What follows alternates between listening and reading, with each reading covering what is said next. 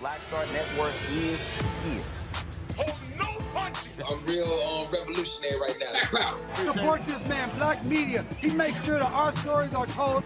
Thank you for being the voice of Black America, Roland. Stay black. I love y'all. All momentum we have now, we have to keep this going. The video looks phenomenal. See, there's a difference between Black Star Network and Black-owned media and something like CNN. You can't be Black-owned media and be scared. It's time to be smart. Bring your eyeballs home. You dig?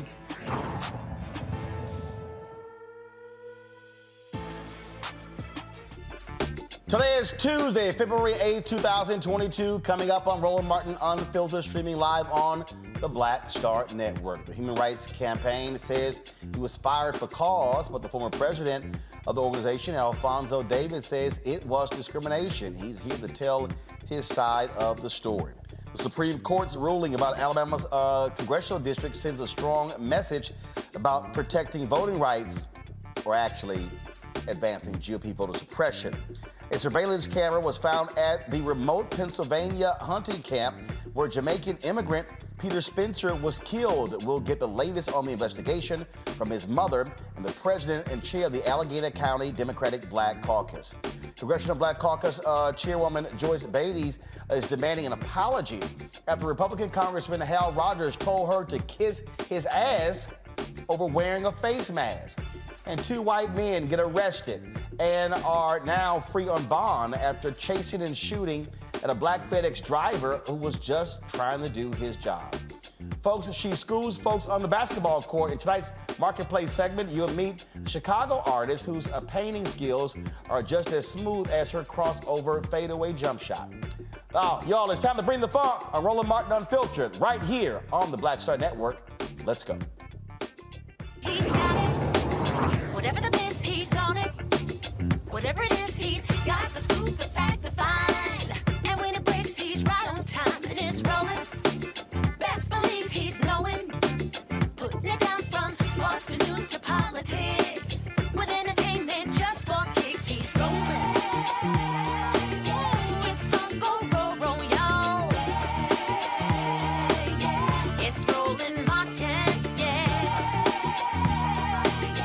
Rolling with Roland now. He's funky, he's fresh, he's real, the best, you know he's Roland Martin now.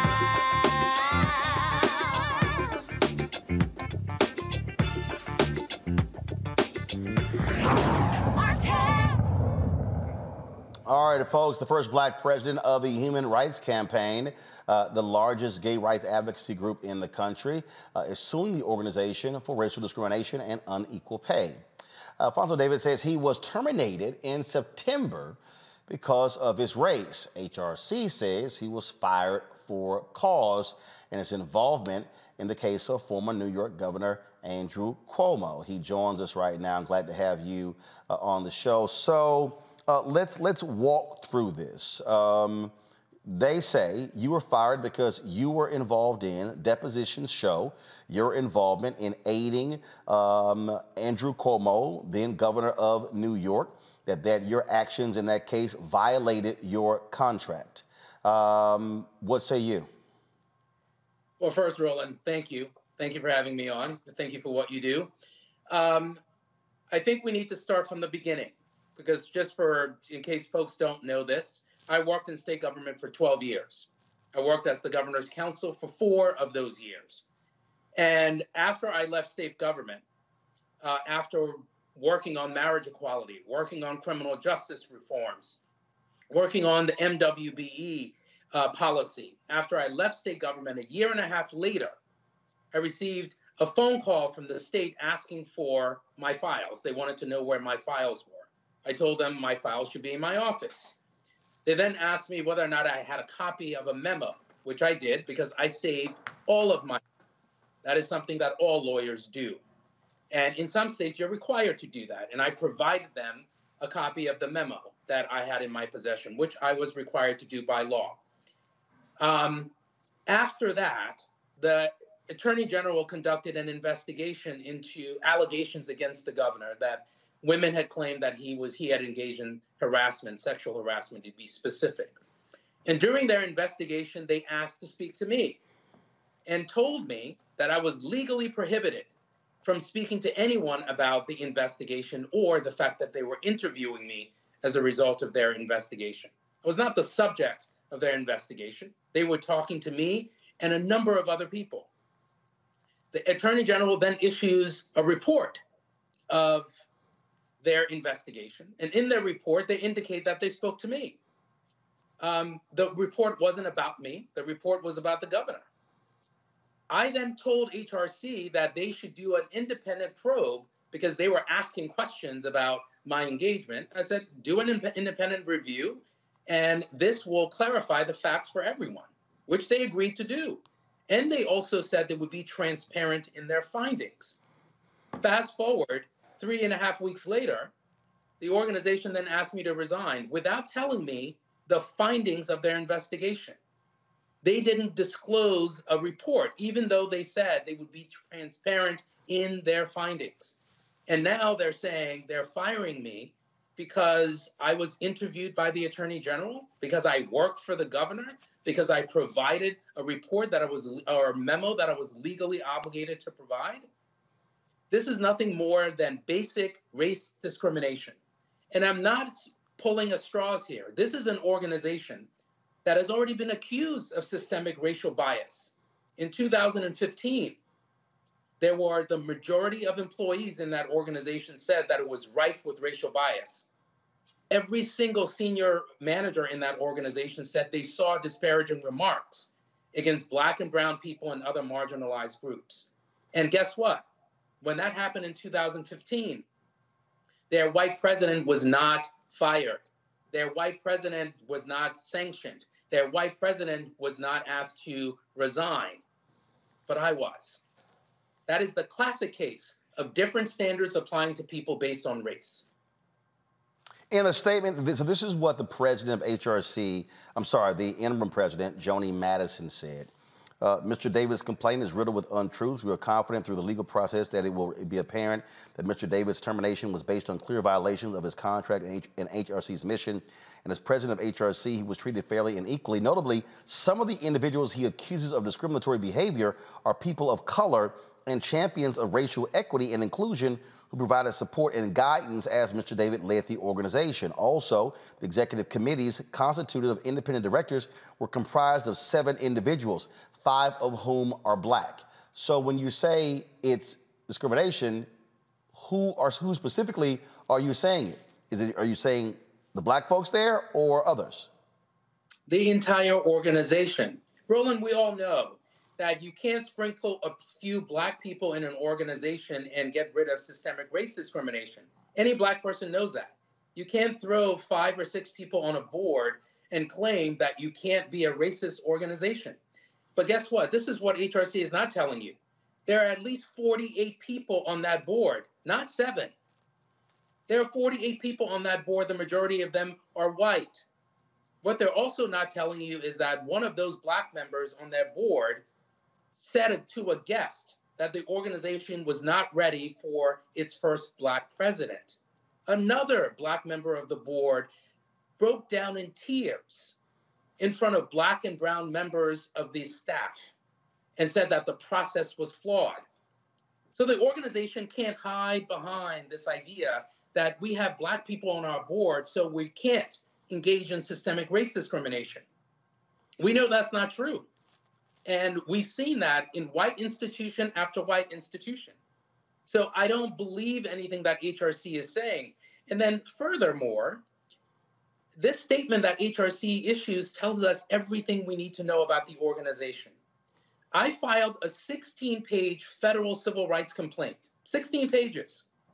On the same day, 3 former employees of the organization, all Black and brown, told the press that the organization was rife with racial discrimination. What does the organization do? Do they conduct an independent review? Now you've heard from 4 people that are saying there's systemic race discrimination. Do they hire an outside law firm to do a review?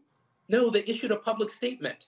They go on a media campaign to tarnish my name for blowing the whistle.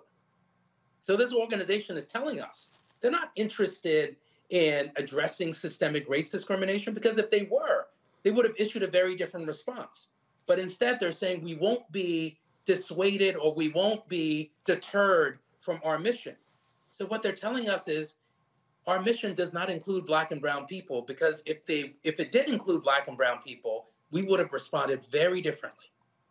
They say that you worked to undermine one of the women who accused Governor Cuomo. This is what the New York Times said in their story announcing your firing. Mr. David also suggested edits to a letter intended to malign Ms. Boylan that was being circulated among Mr. Cuomo and his aides, and said that he would collect signatures for it from former aides. He declined to sign it himself, however, and he later said that he did not know the extent of the allegations against Mr. Cuomo. Did you suggest any letters? Were you involved on the communication side? You said that you were called to testify to present documents that were in your possession. So were you involved in any way with, again, suggesting edits or involved in the communications aspect? 2 things there, Roland. Number 1, I'm not going to be in a position to respond to the Human Rights Campaign and their allegations when they haven't told me the basis for the termination. They were supposed to be transparent in their findings. Instead, they have their media folks talking to the New York Times behind the scenes about why they, quote, fired me, when they haven't even told me. When you say they haven't told you, what did you receive from them? They say it was for cause. What did they send to you? Was it a letter? What did they send to you? They sent to me a one-page letter saying that you are being terminated for cause for violating this provision and this provision of your contract. That was it. And what were those provisions? What were those provisions of your contract? What specifically? That reputational damage to the organization. That was it, Roland. I wasn't told the reasons for my termination. And with respect to the specific letter you're referencing, I never drafted a letter. The Attorney General's report doesn't say that.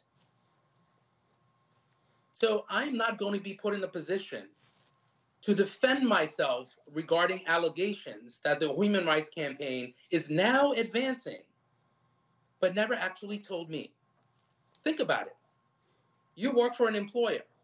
The employer says, we're going to conduct this independent review and we're going to be transparent.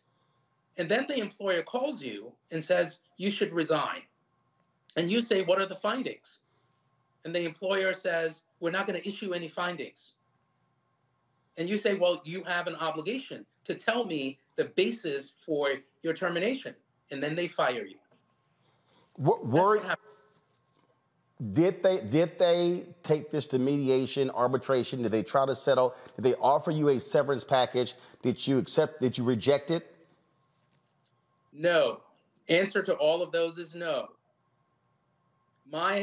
Without getting into the details here, we actually sought to engage with this organization and get more information. And we were told, their lawyers told my lawyers, there is no report. There are no findings that we can share with him.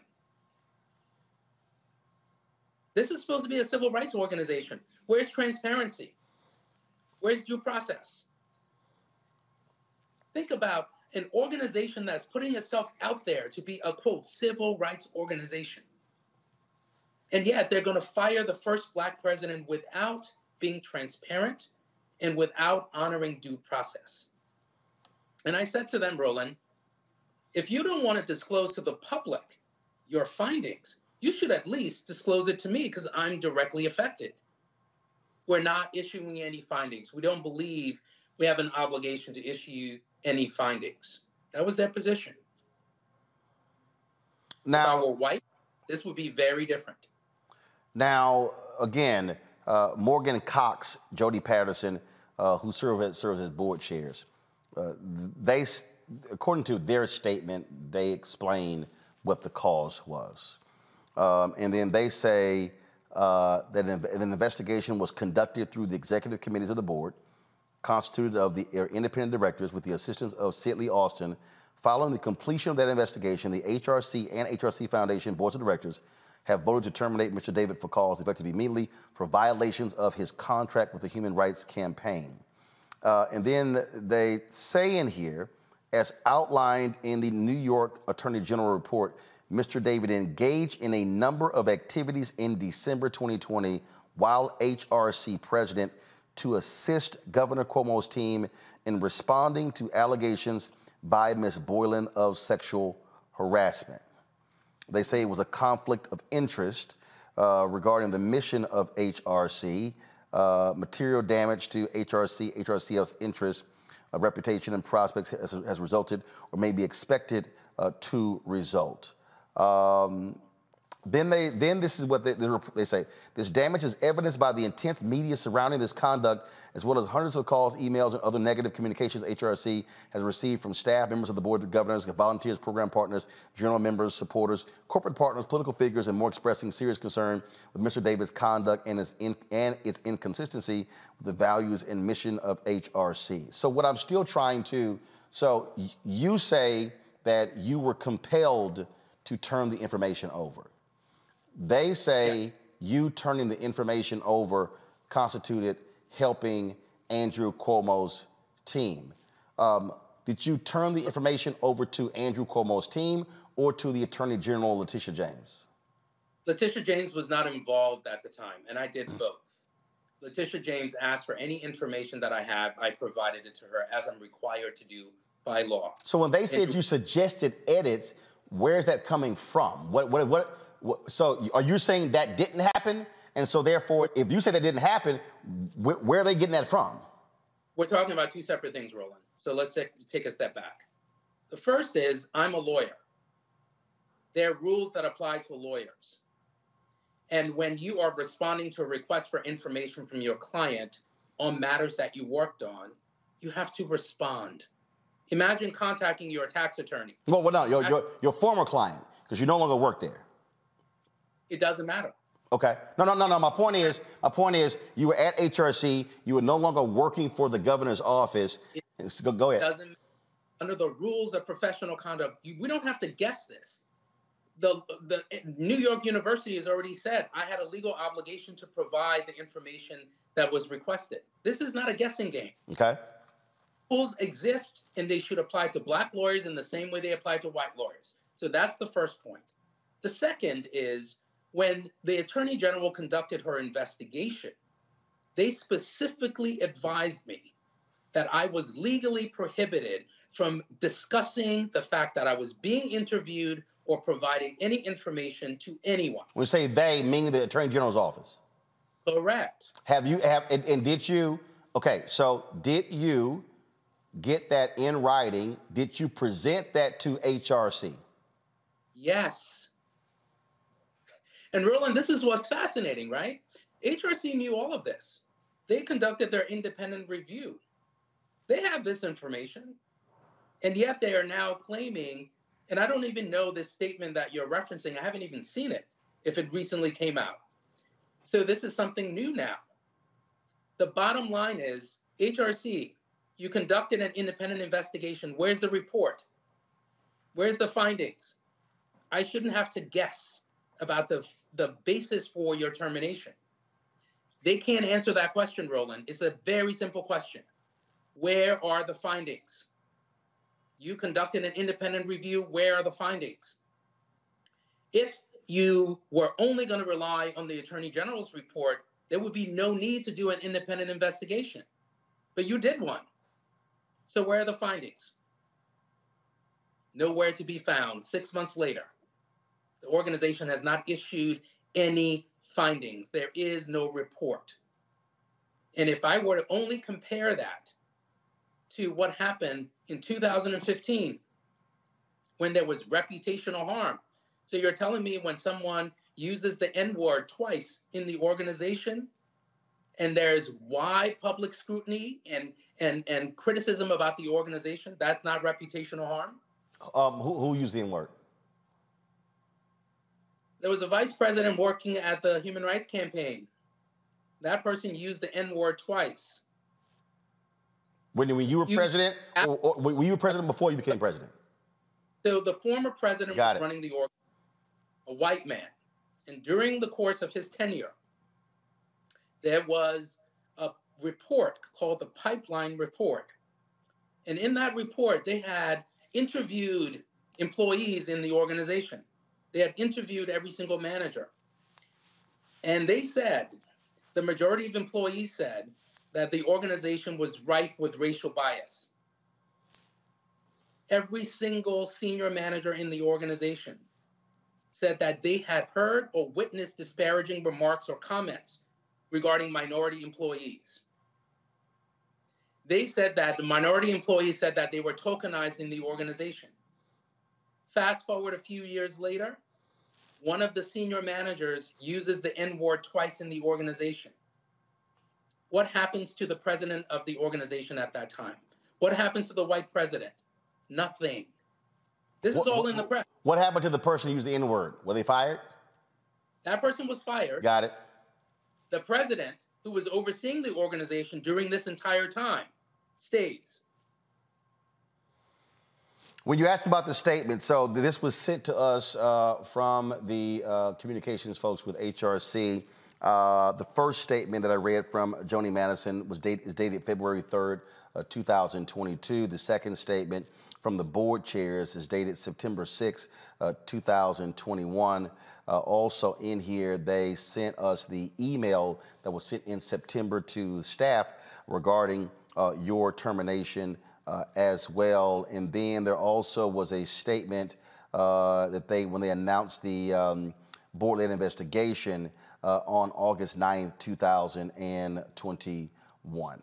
So those were the statements that they sent. I'm still trying to understand where they said that you suggested edits to a letter that you refused to sign, but you were going to get others to sign on for. Where did that come from? What are they talking about? Those are separate issues as well. There was a letter that someone in the governor's office drafted that they asked me and 3 other employees to sign, which we refused to sign. And I articulated to them why I was not going to sign the letter. The letter included facts or information that I couldn't verify. I wasn't there. I didn't have any personal knowledge. So they were drafting a letter of former aides of Cuomo to show that they stand with him and support him. Yes. That was the letter? That's a separate letter. So okay, so I'm trying to understand. They are accusing you of suggesting edits to a letter that you Correct. Didn't want to sign, but you said you would get other people to actually sign the letter. What are they talking? Like, what did you suggest any edits? What are they talking about? Is that true or false? Hold on. Let's take a step back again. I was contacted along with a few other employees regarding signing in a letter regarding a former employee. Before or after you cooperated with the investigation? This is before there was ever an investigation. Got it. Okay. This is before the Attorney General was ever involved. Right? So I'm contacted regarding a letter that they're looking to have other people sign. Said, I'm not going to sign this letter. I don't know anything about some of the facts or references you're making. So they say fine and say why. I articulate all the reasons. They then came up with different letters over time. And the letter shifted from a letter focused on an individual to a letter that was actually talking about positive experiences people had within the administration. That is very different than what was forwarded to me originally. Got it. HRC knows. Like, this is not a secret. They know this. But what they're trying to do is conflate the facts. And again, why are we, you and I, having a conversation about what HRC knew or didn't know? Why didn't they issue their report? They should have issued a report that was clearly articulating the facts as they saw them to determine whether or not my actions actually violated their policies. But they haven't done that. And they also failed to recognize that I am a lawyer. And I had a legal obligation to respond to the governor and to the governor's office regarding matters that I worked on. The letter that was submitted to me related to a matter I worked on. There's rules regarding the conduct of lawyers. And you can't apply a different rule to a black lawyer than a white lawyer. And what happened here is HRC simply panicked. Rather than going through the process and applying the applicable rules, they panicked. And they still can't explain why they are not addressing the issue of systemic race discrimination within the organization. They're silent on that. Instead, they're saying we won't be distracted from the work that we're doing. Well, I hope that the work that you're doing relates to Black and brown people. But it clearly is not. And that is one of the most important reasons why I'm filing this lawsuit. Last question, and that is, you talked about what was rampant when you were president. First of all, for the public, how long were you president? I was president for 2 years. When you were president, did you launch any initiative that specifically targeted any investigation or whatever to deal with what you describe as rampant racism in HRC? Oh, yes, several. I asked them to do a pay equity study because we determined that there were pay disparities within the organization where women, Black and brown people were being paid differently than white people. And during the course of my tenure before that could be implemented, I was fired. Second, the HR process within HRC was so broken that Black and brown employees didn't actually want to go to HR.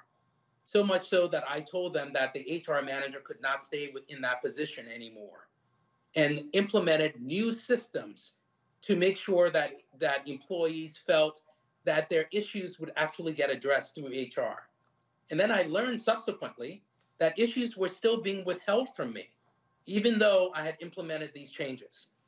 The problem within the organization is so deeply rooted, and this will all come out during litigation, because I have emails, I have voicemails, I have evidence to support the case that I've submitted to the court. And this will all come out. HRC is hiding behind this veneer of secrecy, right? It's an organization that has been operating in secrecy for such a long time. And now I'm challenging systemic racial bias within the organization. And I have emails, again, from donors that were criticizing me for talking about Black Lives Matter. I have emails and voicemails from people that are saying, why are we focusing on Black and brown issues? These are their donors. They can't run away from that at this point. You said you have emails from donors asking, why are we focusing on Black and brown issues? Correct. I have emails from donors specifically saying, I no longer want to be a part of the human rights campaign. After I submitted, I sent out a letter highlighting why Black lives matter. And there are certain donors that said they no longer want to be a part of the organization because I was making that a focus. And how did the board members respond to that?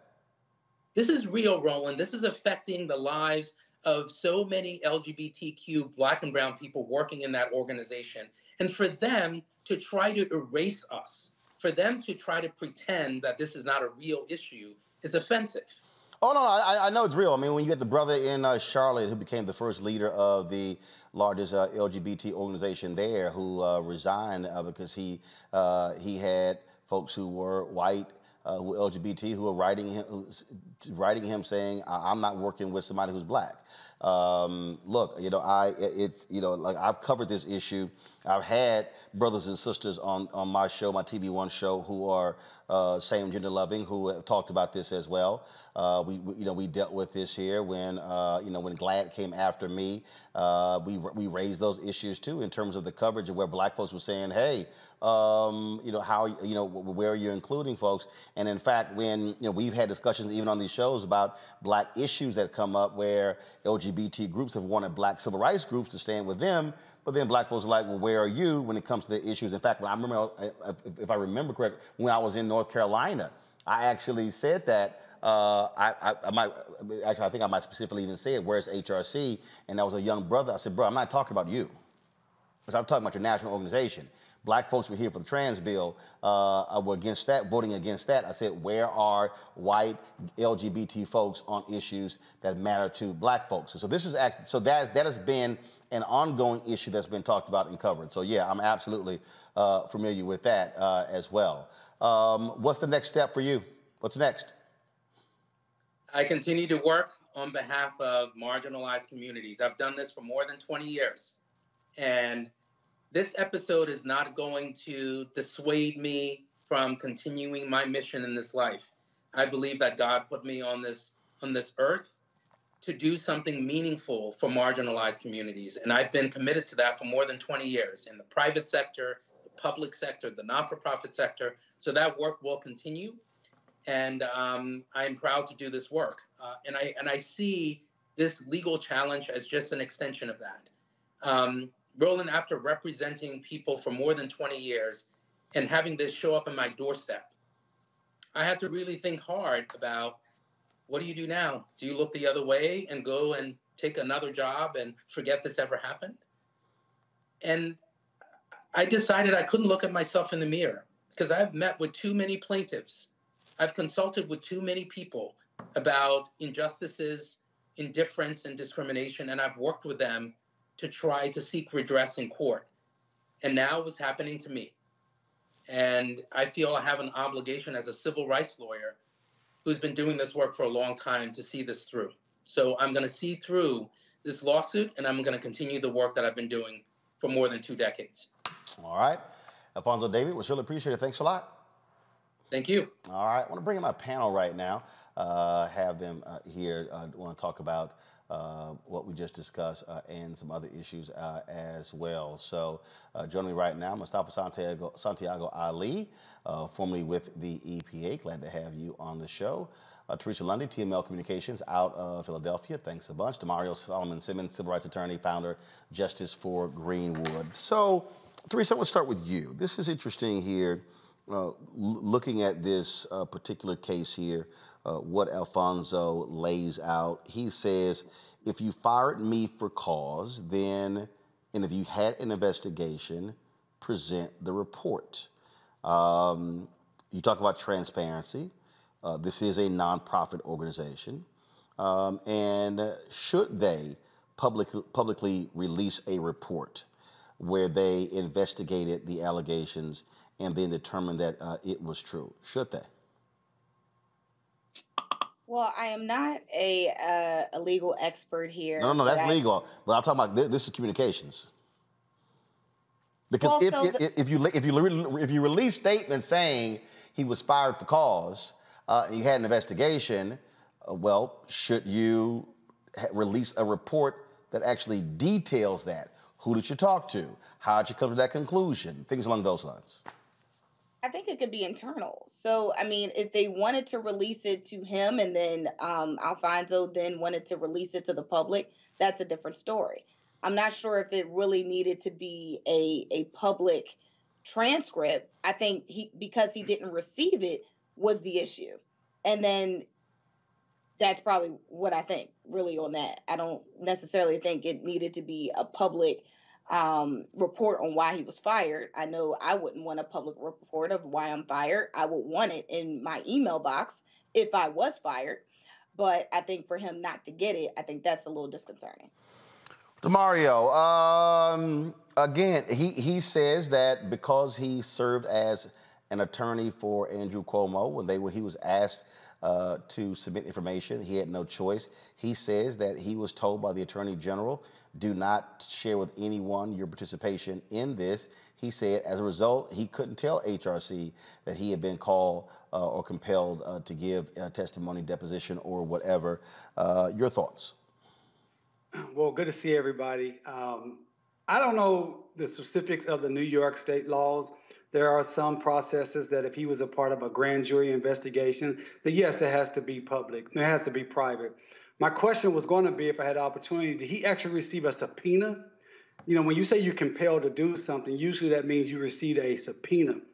Because in my understanding, in my experience, if they just ask you for documents, you have the opportunity to say, no, I don't want to provide this to you. But I didn't get the opportunity. Even if you served as counsel for the governor? See, again, I don't know the specifics of New York law to be opined on that. I am not familiar myself of you working for a client and a third party ask you for documents. Normally it's the client who has to waive what we call the attorney-client privilege. So in other words, Roland, if I'm representing you and then Mustafa wants me to give you some documents, that I worked on for you, that's attorney-client privilege, and you would have to be the one to say, yeah, Demario, go ahead and give those documents to Mustafa. Now, I don't know, again, the specifics of New York law. Well, he worked for the governor's staff, meaning he was a state employee. So this was not like he was the personal attorney for the governor. Yeah, again, from my understanding, I got you. If he would have received a subpoena, then absolutely, he has to provide any documents that he has in his possession. But if they just ask him for the documents based upon my knowledge and not knowing New York specific laws, I don't know why he would be compelled or have to give that particular information. That's number one.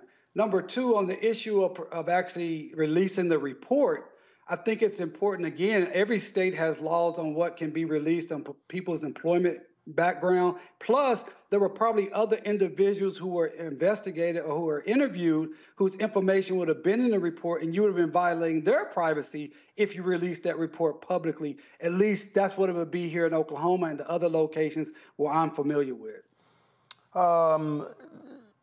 What jumps out here, Mustafa, is again, this back and forth. HRC contends everything was done right. He was informed. He had opportunity to respond. And all of that. But clearly, he is saying, no, you fired me because you discriminated against me. Oh, he's asking for transparency. We have to remember that his reputation has now taken a hit from this. And if he is asking folks, okay, bring forward the report. One, let me see what's in it. And then I guess he would make a decision then if he wanted to share that with the broader audience. I know that he now has a case that's pending, so I'm sure that they would want to keep that information until that plays out over time. You know, I've seen these different types of situations on the federal level where we've been asked because we worked on a particular issue or we were part of a particular subject that we had to bring forward information for those who were doing an analysis for, you know, possible actions. So it's going to play out over time, but I'm sure he would like to have the opportunity to, as he said, to know why he was fired. For folks should be very clear if you're being fired from a position. What is it that one of the reasons that you're saying that I'm no longer fit to lead this said organization? And the reason I was asking about the letter, what they were talking about, because this is what the Washington Post wrote. David was fired from HRC in September, weeks after New York Attorney General Letitia James revealed that he had helped seek signatories for a letter that sought to undermine the accusations of Cuomo's first sexual harassment accuser, Lindsey Boylan. That letter was part of an effort that amounted to, quote, unlawful retaliation, according to a report on Cuomo's behavior by James's office. And so that's why I was like, okay, what letter are we actually talking about? Did he seek signatories? He said, well, a letter changed over time, but you have the governor's office saying that he sought signatures for this letter. You know, I think what's important here, I have no doubt that this brother dealt with some racism because racism is a part of America and this company is a part of America. I think what's really important here, Roland, for everyone that's listening, something that the brother said that really stood out to me. He said, I have evidence. I have emails. I have text messages. I have documents. So I would say for everyone that's listening to this show tonight, when you're experiencing this racism on the job, keep the evidence, keep the receipts, because you're going to need that.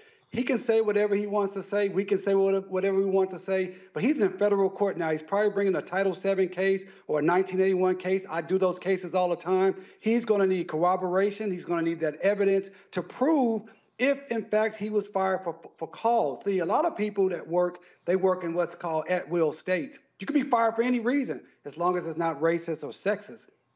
But he has a contract that said he had to be fired for cause. And that's why it's vitally important for him to see why was I actually fired, and then for him to have the evidence and the documents to back up that he should not have been fired without cause or with cause. All right, then. Well, we'll see what the next step is when HRC responds. All right, folks, got to go to a break. When we come back, Roland Martin Unfiltered, we'll talk about the Supreme Court. The schizophrenic Supreme Court, okay? They make a ruling regarding the constitutionality of districts in Alabama, but didn't they just rule like a year or two ago that they don't get involved in partisan gerrymandering? What the hell is going on? We'll talk about that next. You're watching Roland Martin Unfiltered right here on the Black Star Network.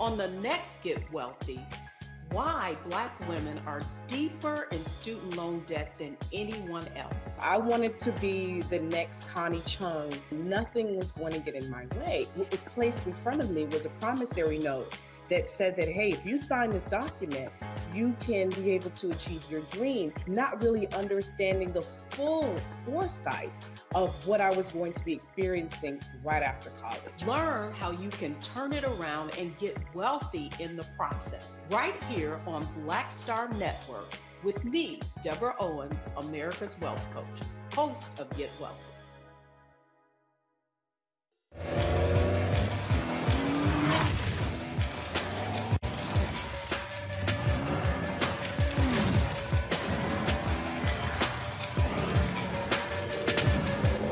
Pull up a chair, take your seat. The Black Tape with me, Dr. Greg Carr, here on the Black Star Network. Every week, we'll take a deeper dive into the world we're living in.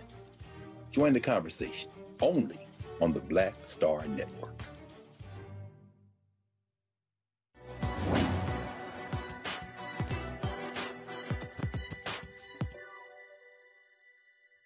The time is always right to do what is right.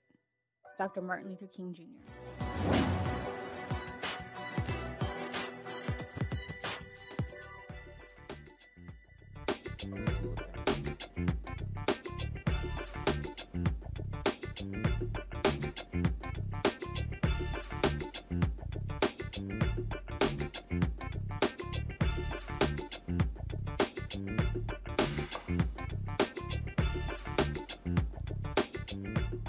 All right, folks, the Supreme Court rejects an Alabama ruling requiring states to redraw congressional districts before the 2022 elections.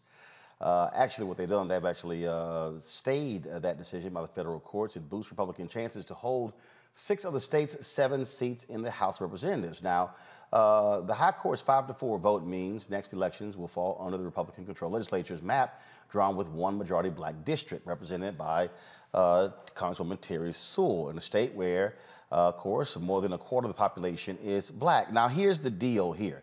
The federal courts ruled that the maps in Alabama, were unconstitutional, violating the Voting Rights Act because African Americans were not being properly represented. They basically said there should have been the creation of a second district. By staying that, the problem now is they got to seek actually responses from both sides. So tomorrow, by the time they actually hear that, the primaries have already started. Now, Chief Justice John Roberts joined the liberal justices in this case, and what's also interesting here is that, again, they're stepping into a gerrymandering situation where they previously ruled that, oh, the Supreme Court, we have no jurisdiction with political gerrymandering. Now, all of a sudden, what? We're changing? That's all what happens. That's also what happens when you have a 6-3 conservative majority. And so even if Roberts flips to the other side, conservatives still hold a 5-4 lead. And that's what the great Dr. Nellie Fuller Jr., his quote to say, if you don't understand white supremacy and racism, what it is and how it works, everything else will only confuse you. This is what this was about. The fact that they didn't jump into the North Carolina situation because it was going to benefit Black people. And the fact that they jumped into the Alabama situation because it's going to be a detriment to Black people. The Supreme Court, the 6-3 Supreme Court that Mitch McConnell put through, utilizing every tool and all the power that he had as the majority leader, was for these reasons right here, for this reason right here, as we see in real time. They want to do everything they can to cement minority rule for America. That is the problem. That is the purpose and the goal of the Republican Party at this point. It is to continue and cement minority rule, white rule against all non-whites, period. And they have a 6-3 Supreme Court. And guess what? The Democrats are not fighting hard enough against this. We have not used every tool that's available to them, and it's going to put Black people's lives in further harm and risk. When you say haven't used every tool, what other tools to use? Listen, I'm not a political. But with every tool that's to be used. No, but I'm asking. You said, hold up. You said we haven't used every tool. Okay, give me some tools. Give me a chance. From day one, I've said this should have been the top priority. The top priority should have been voting rights and expanding the court. Expanding the court should have been a top priority. You already knew that you were going to lose these decisions 6-3 because it's already gerrymandered at the court. Okay, but Mario, how you going to expand the courts when you have the votes? Have they even asked to do it? Can you first ask? My grandma said, first ask and you will receive. Have they even asked to expand the courts? They don't. They don't have the votes. But they haven't even tried. DeMario, who cares? DeMario, if you ain't got the votes on Build Back Better, if you ain't got the votes on the George Floyd Justice Act, if you ain't got the votes on the For the People Act, as well as for the John Lewis Act, you ain't got the votes on expanding the Supreme Court. Okay, but you still got to try. If black folks decided we ain't got the opportunity to be successful because why would we continue to fight? But if you don't have the votes, Oklahoma and racist Oklahoma, if I'm gonna say, well, the courts are racist. If you can't, Mario, if you can't get through low hanging fruit, you ain't gonna get to high fruit. Hey. I'm saying that they need to choose every opportunity to try to get us an opportunity to win. And if you know that the Supreme Court is 6-3, from out the gate, that should have been something that should have been on the agenda, top of line, not some type of commission that took 6 months to come back and say, well, we don't know if we should expand the courts or not. No, the Democrats should have been on front and center saying we have to expand the courts, otherwise we will get screwed with these 63 decisions enough at the crucial time. You don't, and this is the point. And I hear you, but here's the deal. The Democratic Party, I keep saying this, Mustafa, unlike the Republican Party, you have far more different positions on the Democratic side. You've got centrists, you've got moderate, you got progressive, you got ultra-liberal, you got all, it's like you got rainbow going over there. On the right, it's right, hard right. That's it. So the point is, I agree with you. I think they should expand the court. The vote simply ain't there. Well, I think we got to continue to push them. We can't. No. Hold on. You said continue to push them. No, what you have to do is you have to actually expand the majority. Because as it's presently constituted, 50-50, the votes are not there. Look, math is math. It ain't new math. It ain't alternative math.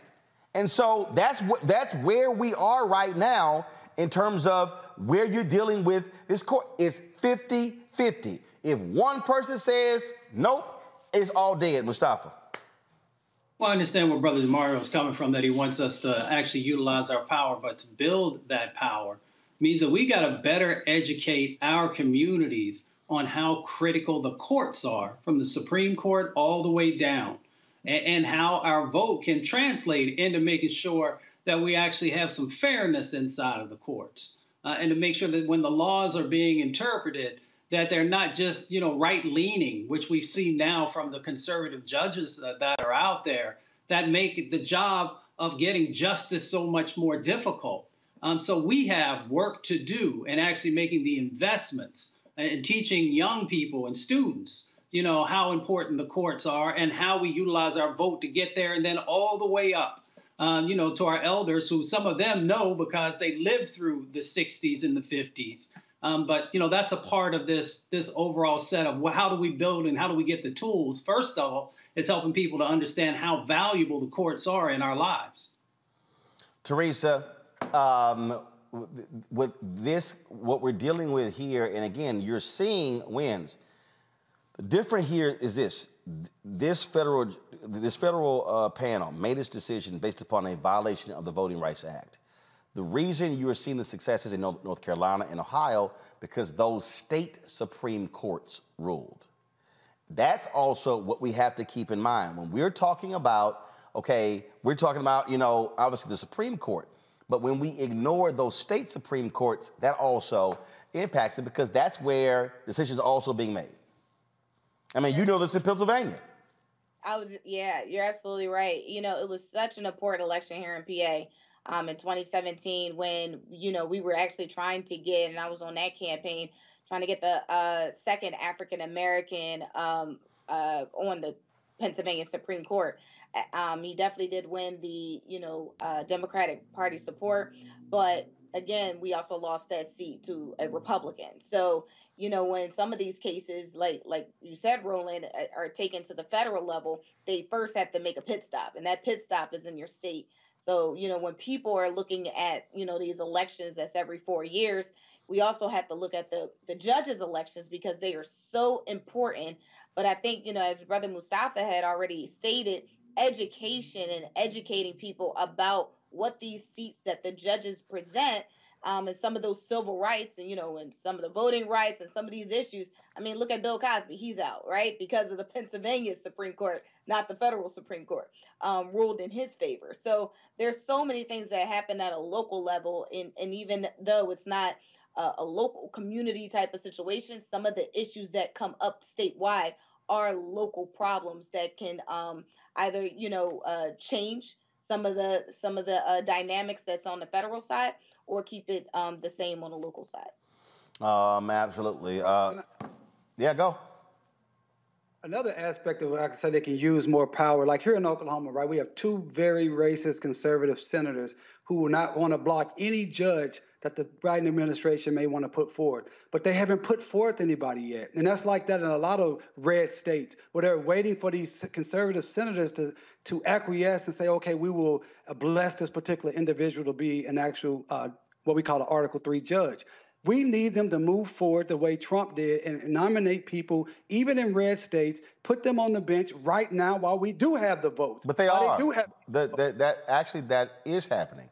In fact, I happen here in Oklahoma. Okay. In fact, in fact, what Senator Dick Durbin has done, what he said is, he said, same thing y'all did under Trump, we gonna do. He's not allowing them to submit blue slips where if a senator submits a blue slip and say that then they say, hey, they hold off on that particular nominee. He said, we're using the same rules that y'all have done. That's why Biden has not actually nominated and confirmed the highest number of federal judges in 1 year than any president in history.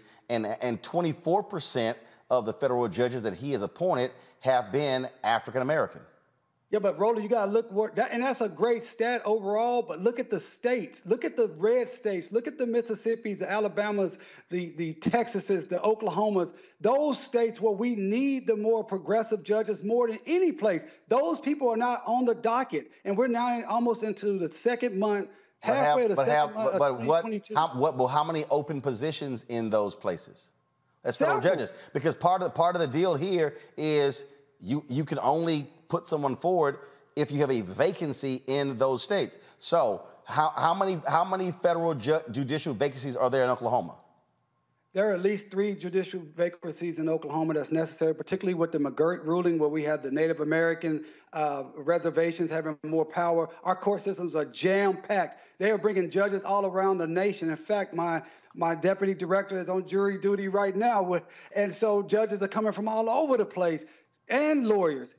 Roland, right now, we don't have a permanent U.S. attorney here in the Northern District of Oklahoma that's been nominated by this administration and pushed through. I'm telling you, they're not going as strong and as fast as necessary. We need to put as many progressives on the judiciary bench right now, right now, right now. So I'm looking here at the various, I'm pulling up right now, the federal vacancies, current federal judicial vacancies that lays it out. And then I'm trying to see, right, give me 1 second. I got to cancel this here. So we got, okay, so go to my computer, please. Do you see it? All right, not sure why this map is not coming up. But I'm seeing. Why are you doing it? Let me tell you something else. Hold on. Hold on. In the western portion of Oklahoma, there are 0 federal vacancies. In the eastern portion of Oklahoma, it says there are 0 federal vacancies. Then it says in the northern district, it says there are it's 25%, but that's percentage, but it doesn't tell me how many positions that is. But let me explain that. Hold on. In Louisiana, I'm going through here. I'm looking at percentage of vacancies. So like in Mississippi, Southern Mississippi, 0% vacancies. Northern Mississippi says 33. And then you have in Alabama, there's only one section of Alabama where you have vacancies. You do not have, for the other 4 areas, for the other 3 areas of Alabama, there are no vacancies. Go ahead. Yeah, but so the vacancies are by percentages, but also we have to understand some inside baseball here. When you have judges who are on what's called senior status, okay, they may not have actually retired, but they're on senior status. They're not actually taking cases, or they may take 1 or 2 cases, and they're waiting for a new replacement to come on. So technically, there's no vacancy, but they're not actually hearing cases. This is what I'm talking about. This is the type of education, as my sister They may not be stated, hearing cases, but they still have to retire. But this how this works is when they know they have somebody who's going to replace them. This is what Republicans do so much better than Democrats. No, actually, what the Republicans do is go to people, push and prod them to retire. What you've had is, but that actually has been happening as well. I'm with you. You want it to be faster. But again, when you look at the actual numbers that have actually been confirmed, again, you can appoint all day. You still got to get them confirmed. That's also a fundamental issue.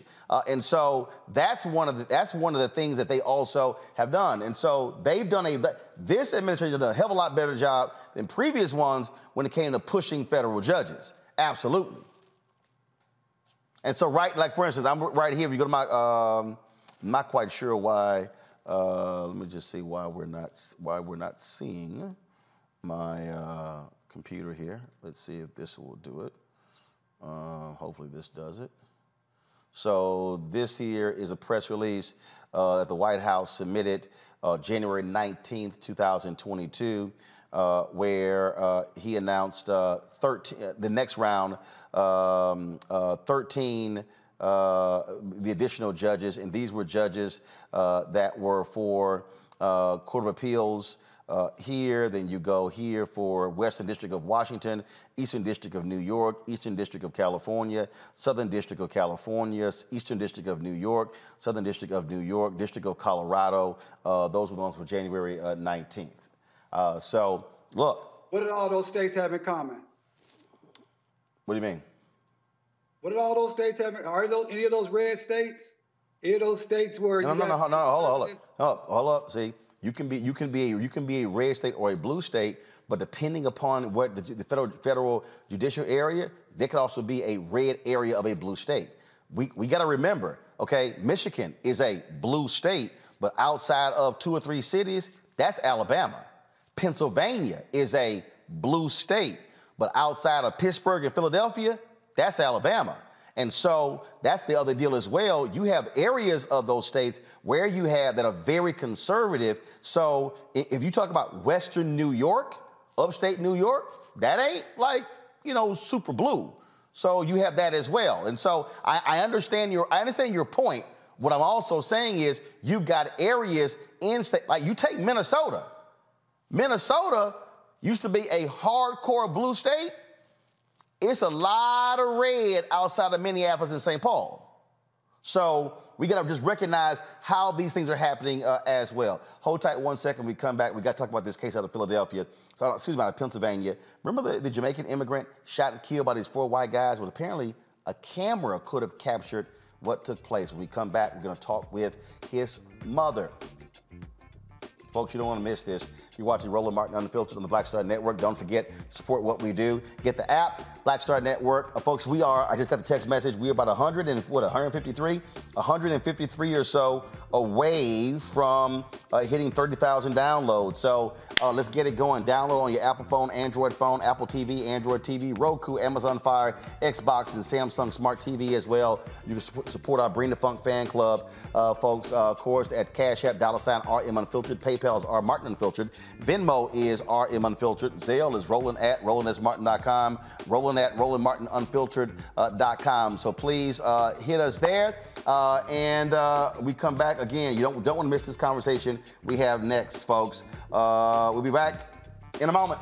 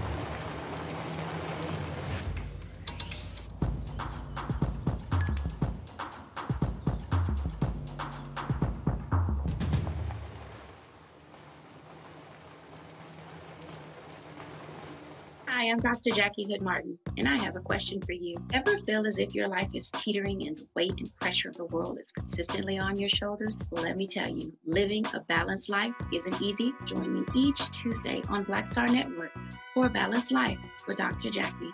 We'll laugh together, cry together, pull ourselves together, and cheer each other on. So join me for new shows each Tuesday on Black Star Network, A Balanced Life with Dr. Jackie.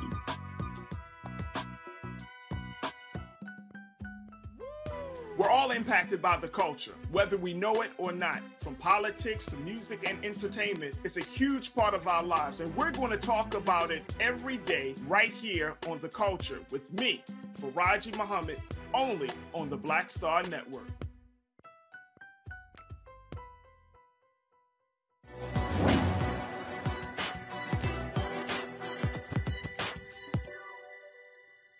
Defining myself as opposed to being defined by others is one of the most difficult challenges I face. Politician and lawyer, Carol Mosley Braun.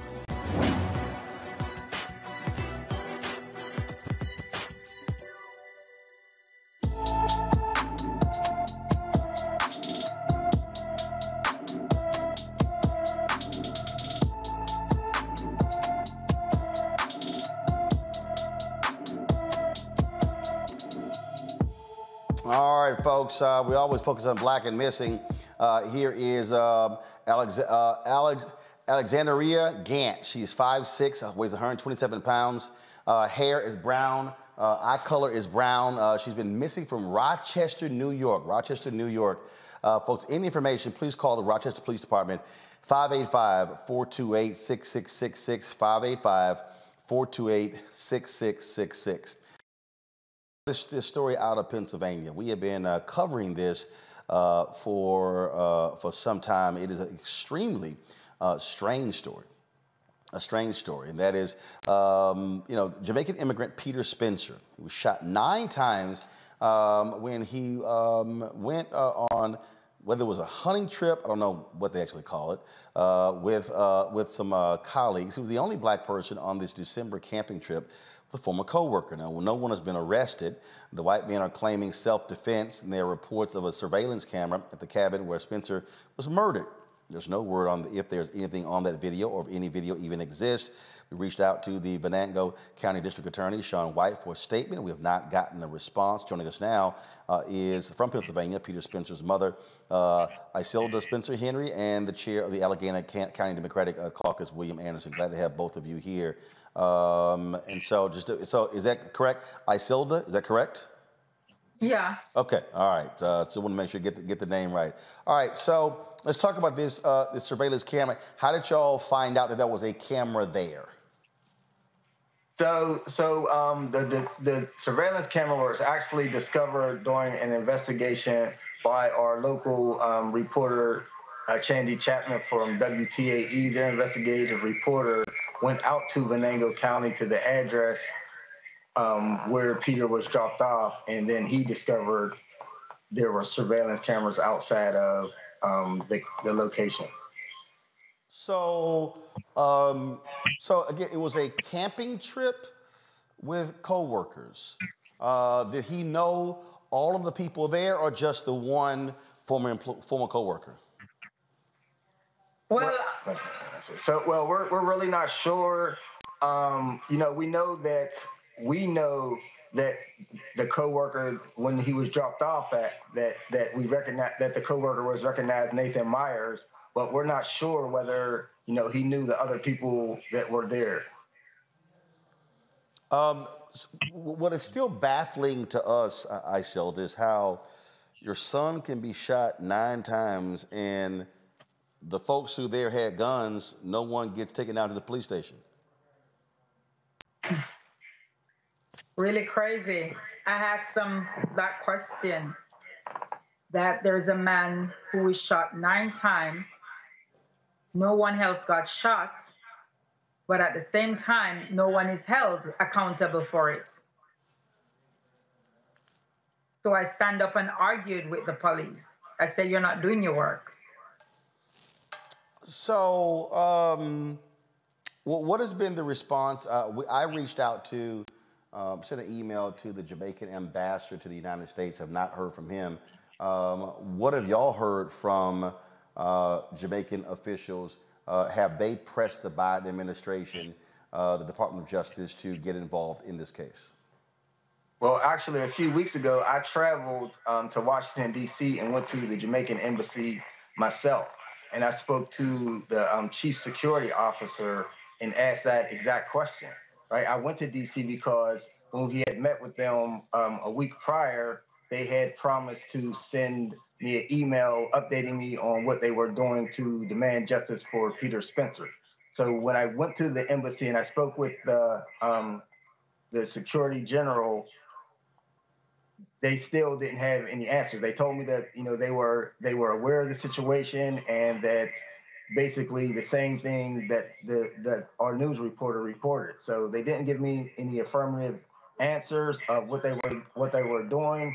So I continued to press them. So I was given a phone number and told that the embassy in New York is actually the embassy that's in charge of this, and that the Consul General Allison Wilson is the person that I need to contact, which I have contacted several times this week, and I'm currently waiting a response. But our next move is to go to the embassy in New York to demand action and demand immediate justice, as Peter Spencer was not an American citizen. He was a citizen of Jamaica that came to this country, seeking all the glories of our country. And we are, demanding that the government that is supposed to represent him, represent him.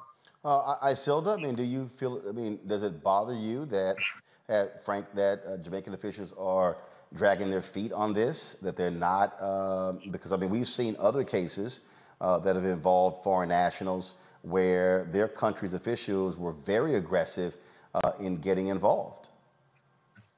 They have been involved. To my knowledge, a few that I've spoken with, they have been trying their very best. They've written letters to Josh Shapiro, emails and all of that, requesting for the transfer of the case from Venango County and all of that. So they're really putting a foot down. They keep calling me and talking with me and everything like that.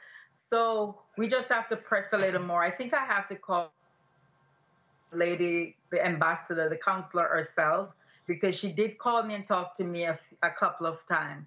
So I'll have to get back to her also. Yeah, well, I just think that's critically important for them to be very much involved, because if they then begin to put pressure as a nation, then all of a sudden that begins to impact this and change this as well.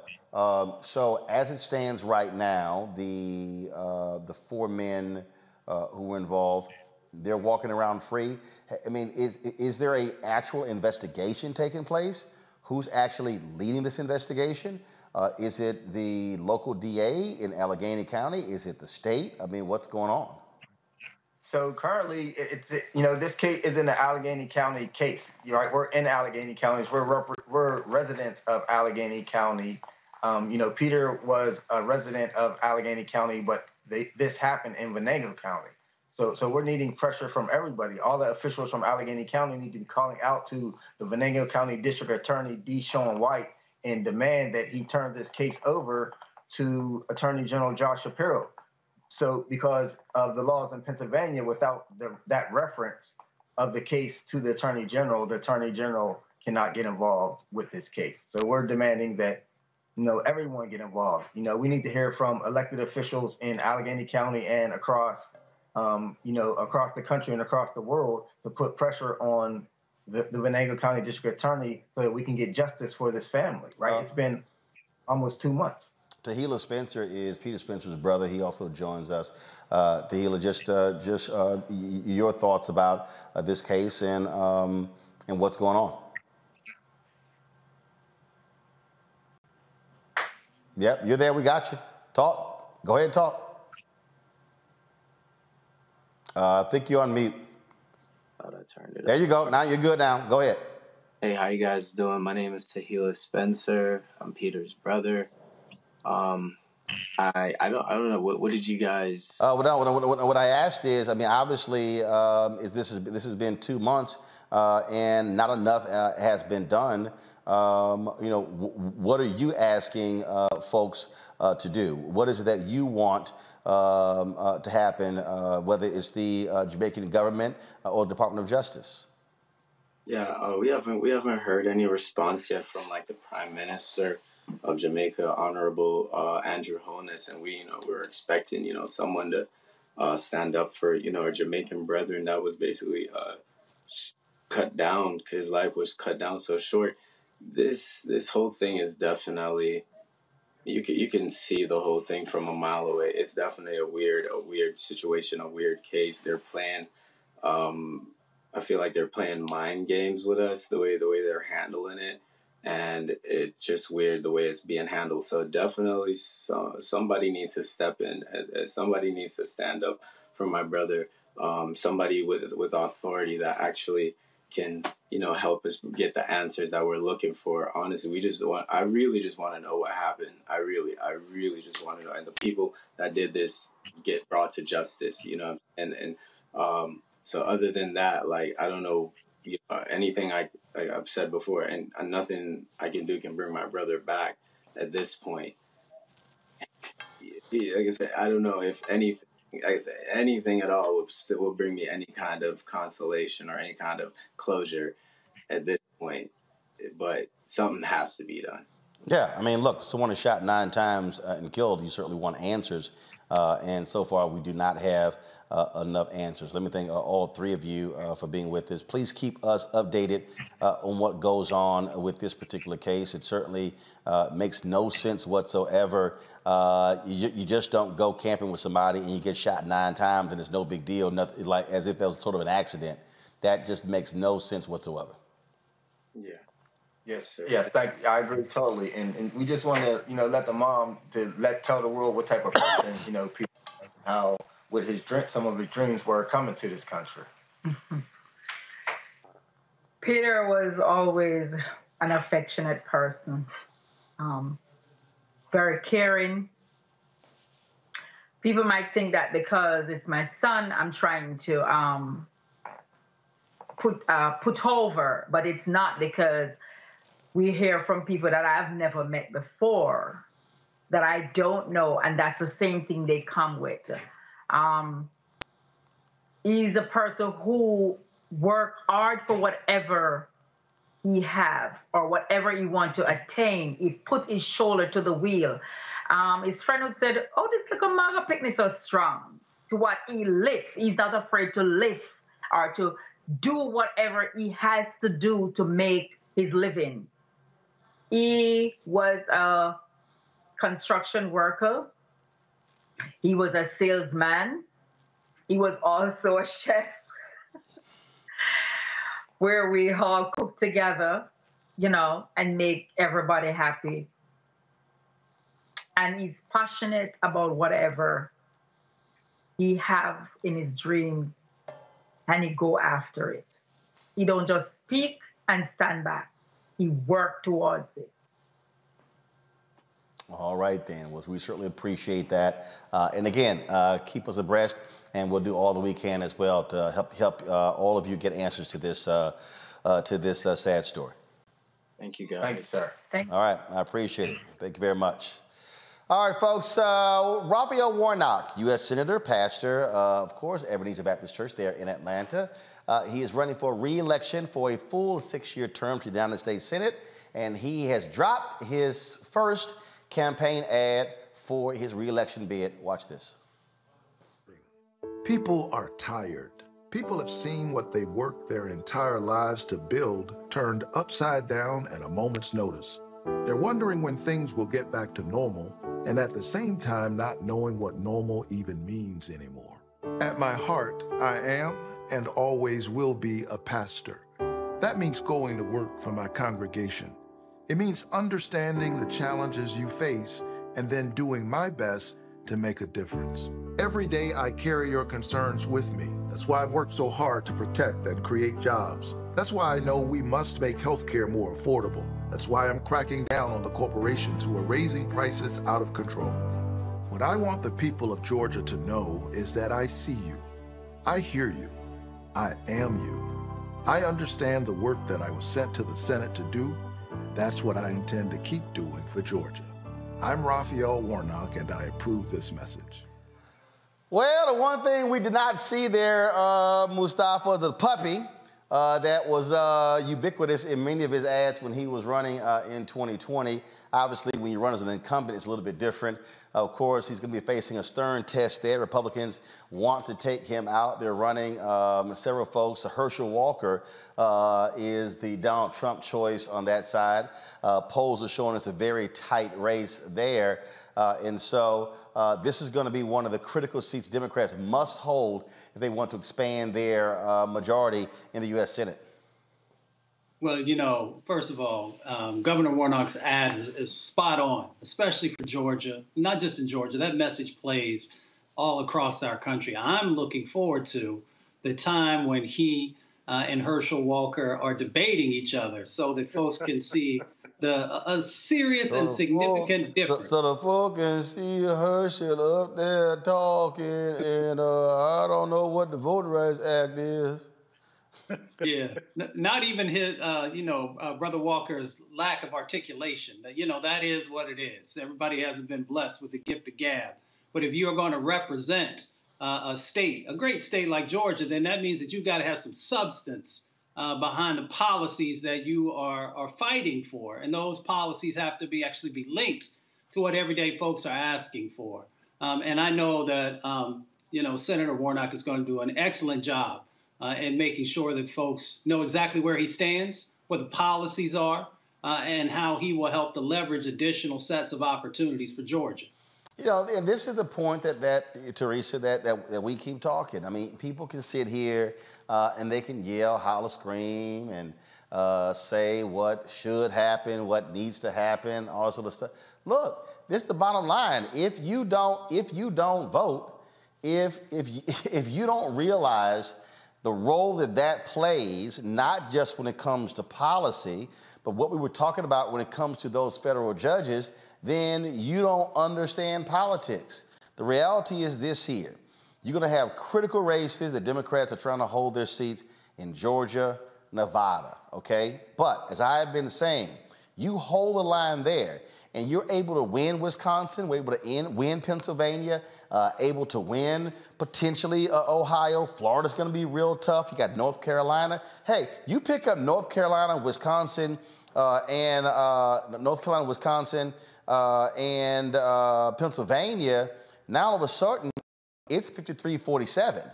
It changes the dynamics there. And so people, we talk about you have to connect the dots.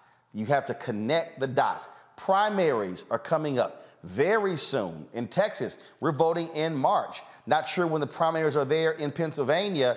You have, of course, several people who are running for the U.S. Senate seat there, Democratic and Republican side as well. These are going to be critical elections that are going to determine will you have the votes to break the filibuster to pass the George Floyd Justice Act. And so I know people say, man, we did our part in 2020. Yeah, but guess what? You got to do your part in 2020, 2021, 2022, school board races, county races, city races. Hey, this ain't just, hey, I did it one time, I'm out. Yeah, the essence of politics is about engagement from the local level to the state level to the federal level. So when we are talking about the primaries right now, in Pennsylvania, we're also dealing with redistricting.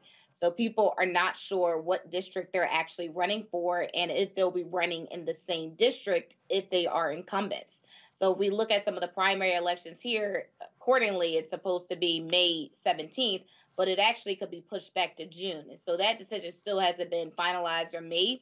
So you have everyone trying to make their own individual plans about what's next and what could potentially happen. But you're absolutely right. If we continuously talk about the education of some of these local elections and the importance of these state elections, it absolutely can change, how a state like Pennsylvania and some other, red and states that actually has some blue components, that it can really just change the slate and it change some of the activities. So think part of it is, again, just making people aware and making sure, whatever party, obviously the Democratic Party needs to make sure that every election that there is a budget for educational purposes so people know when to vote. Why am I getting these emails about, individuals either from the federal level or from the state level or local level are asking us for donations? That's because there is some election coming up and they need to be involved. DeMario. Yeah, I agree with Mustafa and Teresa. And when she's talking about a budget, I want to see the Democrats put money into the hands of people like Teresa to build power within the political system, building businesses, advertise with people I think Teresa agrees with you on that one. I think she agrees with you. I think Teresa agrees with you on that one. Absolutely, and they need to advertise, and I appreciate the ad by Senator Warnock. I'm a big fan of his, and I hope that he spends money with black media. But Roland, if you just give me an opportunity, I'm still so touched by that family that we just talked to with the brother from Jamaica. As you know, I handle these type of cases all over the nation, and to know that they're not getting any cooperation from anyone there in Pennsylvania, it really breaks my heart. I would hope if they're listening that they will find a lawyer that can open up or file a wrongful death lawsuit, and they can conduct their own discovery to try to get some answers. No one is shot 9 times by accident. No one is left out in the front yard to die by accident. This was some type of a nefarious scenario. And if the government, the Jamaican, U.S., Allegheny County, whatever government will not help them, they need to find a lawyer in that locale that will file a lawsuit, at least utilize the civil process to get some form of accountability. I'm devastated to see that mother sit there and say for 2 months she doesn't know what's going on. And that actually goes back to what we're talking about here, voting, because that district attorney is elected. And so that district attorney he's not protecting or not serving all of the people in that particular locale. So that's another reason we have to be engaged in everything. But I hope if they're listening, I hope you can get you an attorney to file your wrongful death lawsuit and try to get some answers for your son. All right, then. All right, folks. Congresswoman Joyce Beatty, of course, of Ohio, she's the chair of the Congressional Black Caucus, sent out this tweet earlier today. She was not happy at all when Kentucky Congressman Hal Rogers poked her and said to her, "Kiss my ass," when she asked him to put on a face mask. This is the tweet that she posted. Today, while heading to the House floor for votes, I respectfully asked my colleague, Representative Hal Rogers, to put on a mask while boarding the train. He then poked my back, demanding I get on the train. When I asked him not to touch me, he responded, "Kiss my ass." This is the kind of disrespect we have been fighting for years and indicative of the larger issue we have with GOP members flaunting health and safety mandates designed to keep us and our staff safe. Representative Hal Rogers, when you're ready to grow up and apologize for your behavior, she wrote in the tweet, "You know where to find me." Well, it didn't take Sister long to get her apology. I was just about an hour ago. I was just checking to see what the latest was, and Hal Rogers tweeted this about 6:30. Let me pull this thing up. Here we go. Give me 1 second. Here we go. He tweeted, "This afternoon, I met with Representative Beatty to personally apologize. My words were not acceptable, and I expressed my regret to her first and foremost." Well, you should, you arrogant son of a bitch. This is the kind of crap that we see in Congress right now with many of these Republicans. People like Marjorie Taylor Greene, Lauren Boebert, they don't give a damn about wearing masks. But you don't put your hands on a black woman, Hal Rogers. Teresa, she should have checked him. Absolutely. I mean, look, the comfortability here, is just a bit alarming. It's the traditional privilege. It's the outlandish remarks. I'm glad she did it, but I know she wanted to do more. So I am absolutely happy that she kept her composure. But part of it is, it did have to be, the alarm had to be sounded on this guy. Because part of it is, if one feels comfortable, then everyone else starts to follow suit. So good for Rep. Betty. You poke me. That's asking me to smack the hell out of you, DeMario. Man, I'm enraged by that. As you know, I spent a lot of time this last year with Congresswoman Beatty with the Congressional Black Caucus. I cannot believe that. You know, I wish that she would have filed a police report, because that is battery. When you touch someone else, that is a crime. And then when he said kiss my ass, that is actually, I would say, assault. He was putting her in imminent danger of being touched or harmed even further. You know, these white supremacists like that, they cannot feel comfortable, as Teresa just stated. They need police reports. If this happens to you out in the real world, people that are listening, file your police report and file a civil lawsuit against these folks. Let them know that they have no right to touch us and treat us as property. How dare him do that to not only a black woman, but the chair of the Congressional Black Caucus, one of our leaders in this country. It enrages me to hear that. I did not know anything about that, and I certainly will be reaching out to Congresswoman Beatty and expressing my support for her and anything that I can do personally to help her with this situation. This is ridiculous. Well, of course, you can't know everything. That's why we got Roland Martin Unfiltered. See, that's the whole point of the show. Mustafa, what you dealing with? You do a great job, my friend. Yeah, I appreciate it. What you dealing with, Mustafa? You dealing with some arrogant Republicans who are emboldened by Donald Trump, who want to flout masks, they want to flout mandates, they don't care. And you know what? They got to be chin checked. Oh, without a doubt. And, you know, to Representative Rogers, you know, at one time, you know, you had a person in your life by the name of Cynthia and Shirley, your former and current wife, and then you also have a daughter named Allison. So if someone did that to Allison, how would you feel? What kind of repercussions do you think that that individual would have needed to receive if they'd done something like that? So we understand the dynamics that are going on. They don't see us quite as full humans. They don't see us and they don't respect us, no matter what our titles are, no matter how many letters we have after our name. These folks continue to see us the same way that their grandparents and their great-grandparents did. The difference is we are no longer silent, and we will no longer allow you to punk us. So we will utilize every tool that's in our arsenal to check you. And these white supremacists, white nationalists, they don't like getting checked. So today, the U.S. Senate, there was a hearing for one of President Biden's nominees, who's an expert on anti-Semitism. Oh, Lord, crybaby ass Senator Ron Johnson of Wisconsin, who's been saying some of the most foul stuff, sucking up to Donald Trump over the last 5 years. He took offense to a tweet where she called something he said white supremacy, white nationalism. Watch this exchange today in the U.S. Senate and listen to this crybaby. You call me names. Let me ask you a question. If somebody came up to you privately, quietly, and said, you're a racist, you're a white supremacist, you're a white nationalist. By the way, I do not believe you are. I would never assume that, because, you know, certainly growing up, when I was being taught the commandment that says, do not bear false witness, my Lutheran catechism says, always put the best construction on things. In other words, always assume the best about people, not the worst. So now, how would you feel if somebody just privately called you racist? First of all, I would say they're wrong. Second of all, I would disagree with them. And as I said earlier, but I want to reiterate that even in my critiques of people, I'm very careful never to ascribe to the person. Well, I thought, you know, I heard that. I thought that was interesting. You say never criticize the person, but that's not true. What you just testified there is false. Because not only did you go on, not only did you, first of all, you don't know me. You don't know a lot of the people that you have accused online in front of millions of people. You have engaged in the malicious poison.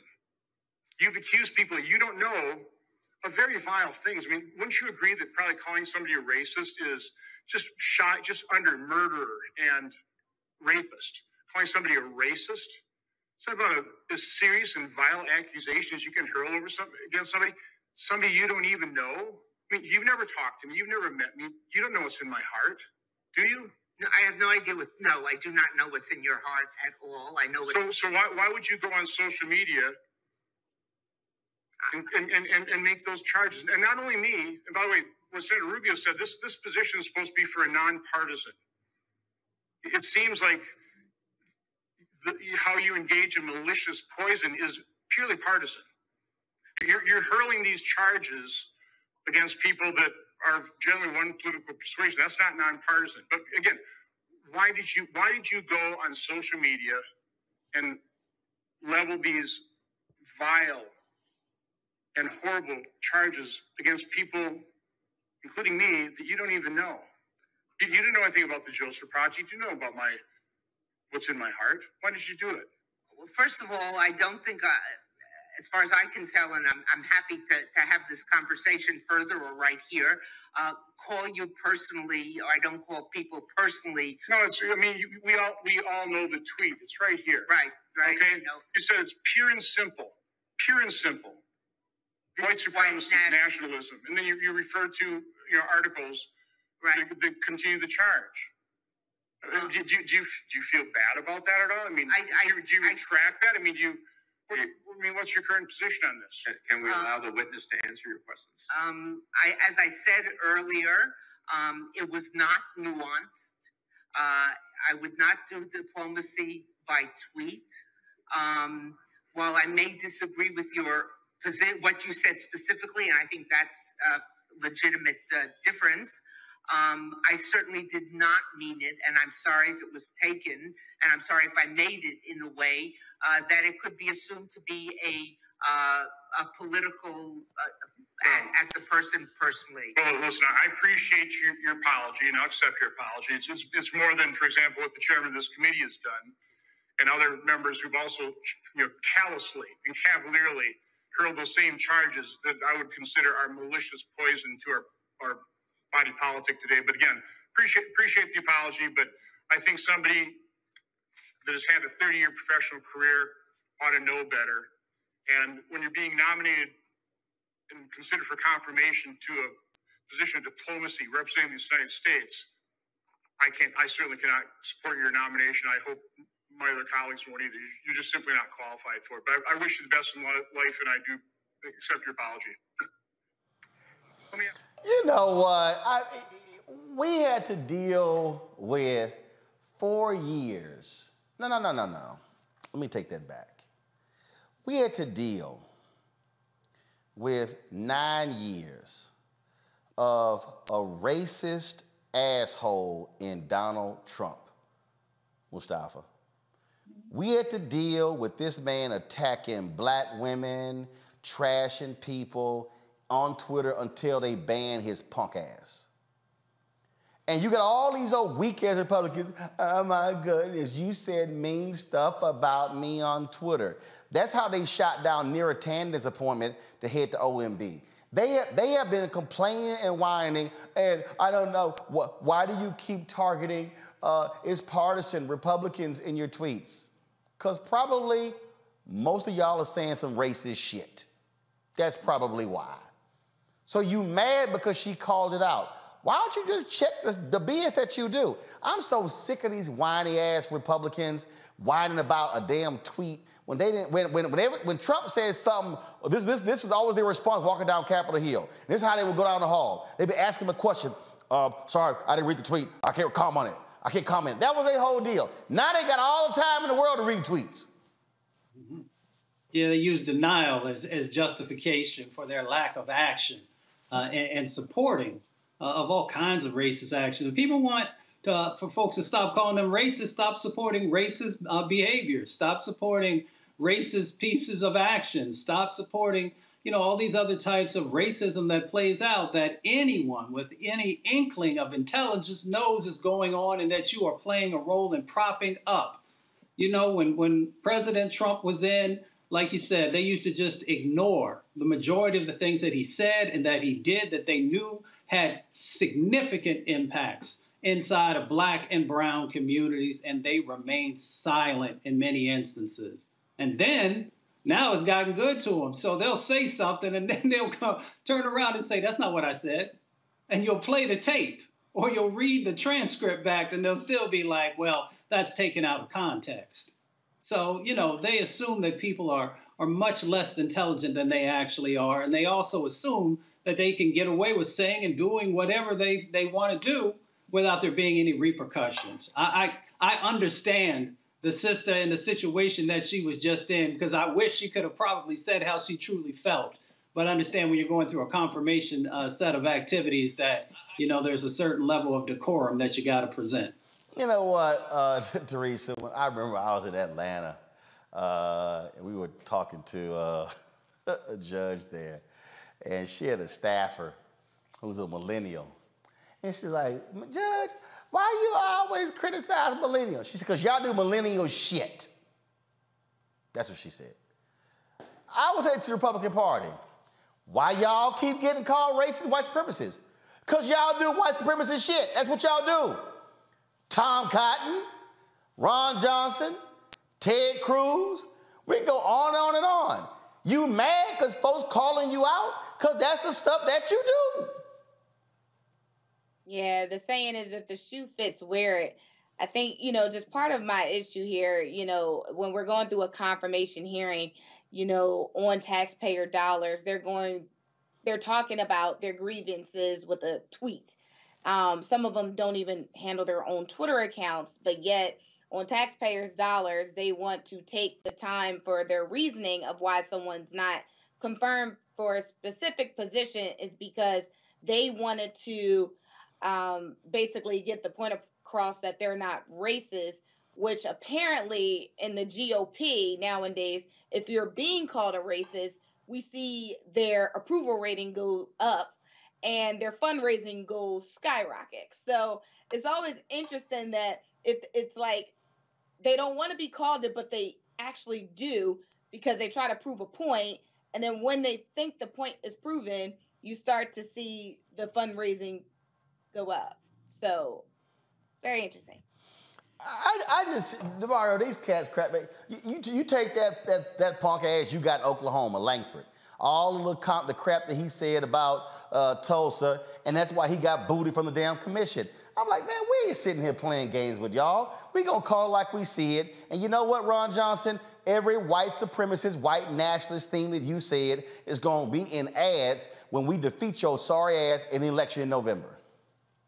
Yeah, I co-sign everything you say right there, Roland. But I tell you, this is a great example when I say the Democrats be too weak. I'm embarrassed for the nominee who capitulated her rightful statements about Ron Johnson being the white supremacist and white nationalist that he is. She capitulated, apologized to him, and then he still said, but I'm not going to support you. You're not qualified. This is a great example of why are we trying to appease the other side when they are not, they are completely not ever going to do anything to help us out. But DeMario, she could at least continue to say it. Go ahead, Roland, go ahead. She didn't need to do all that. You know why? Because 2 Republicans already said they're going to vote for her. So that's one of those deals where when you're in a confirmation hearing, all right, boo, your little feelings hurt. I'm sorry you took it that way. Y'all go ahead and confirm me. I ain't taking the tweet down. That's what but I think that sends the wrong message. DeMario, here deal. Me and you ain't gonna never get nominated for anything that requires Senate confirmation. But I'm just saying that's the thing. That's what Republicans and Democrats do when you going before Senate. No, look at Brett Kavanaugh. No. Remember, Brett Kavanaugh did one, then one thing, then he flipped to the other. That's Supreme Court. I'm talking about there are other examples of folks who've been nominated for lower level. This is a lower level position. This ain't no major position. I'm just saying she didn't sit here and go at them because like, you know what? I already got the votes. I'm gonna be confirmed. I'm not about to sit here and get back into the tit-tat for this food. That's all it is. I mean, I'm with you, but that's the deal. Yeah, but I think it's very important that we speak truth to power at all times. I think it's important that when other people are sitting down, we stand up and talk. When other people are retreating, we fight and we tell the truth. She could have simply stated, which I would have liked for her to say, listen, I made that analysis based upon what you said. That was something that I felt was racist and white supremacist, and it put people's lives in danger, particularly black and brown people. I'm sorry you felt that way. Or anything like that, but she completely capitulated and backed up and said, I'm sorry if I didn't mean that. And I don't think we need to do this with these racist white supremacists. That ain't gonna get her, but I'm telling you, that ain't gonna get her confirmed. That's gonna guarantee she don't get confirmed. He wasn't gonna vote for her anyway. No, because it's not about him. I just told you, 2 other Republican senators had already said they voted for her. She just need all Democrats. They have the votes. Now, this is one place. No. You don't know that. See? You assuming.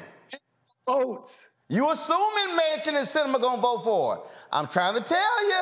That's what I'm trying to tell you, Demario, there's a difference between 100% that and that's why there's stuff that happens in DC that's political.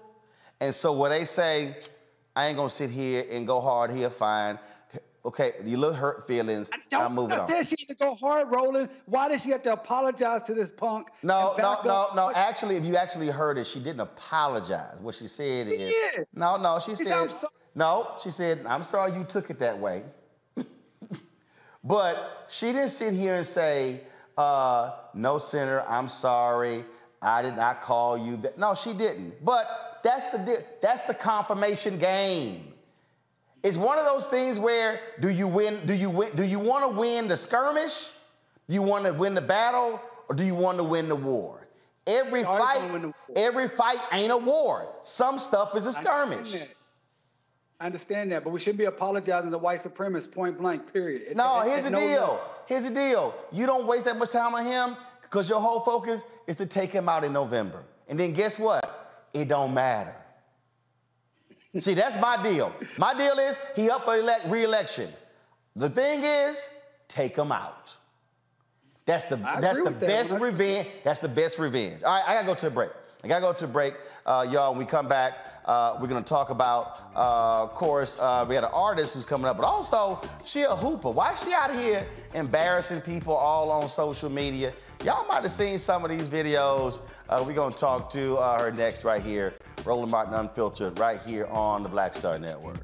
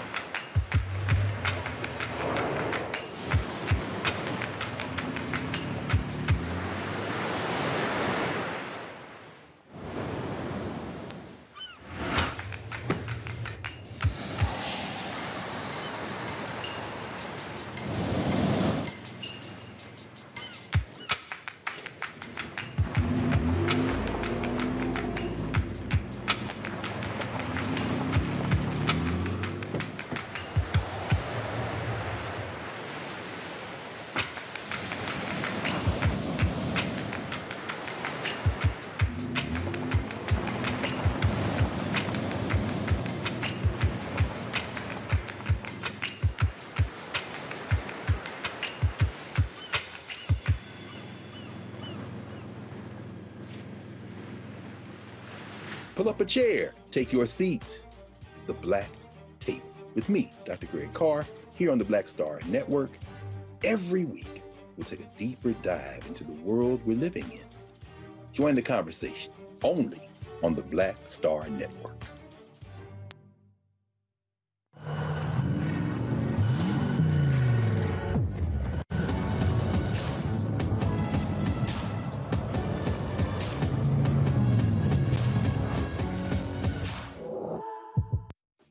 My name is Charlie Wilson. Hi, I'm Sally Richardson Whitfield. And I'm Dodger Whitfield. Hey everybody, this is your man Fred Hammond, and you're watching Roland Martin, my man, Unfiltered.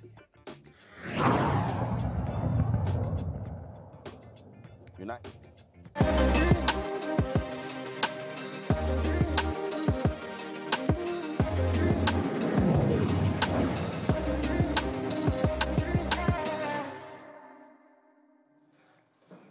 All right, y'all. Golfer Mark Lai, commentator for Sirius XM Radio. Y'all, he got fired because they were talking about, women golfers, and somehow he started talking about the WNBA. Just listen what this fool said.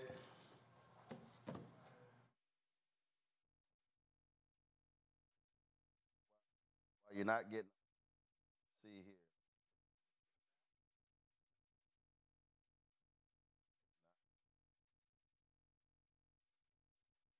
So he made these comments, y'all, while they were talking about. Let me see if I can find another video of it.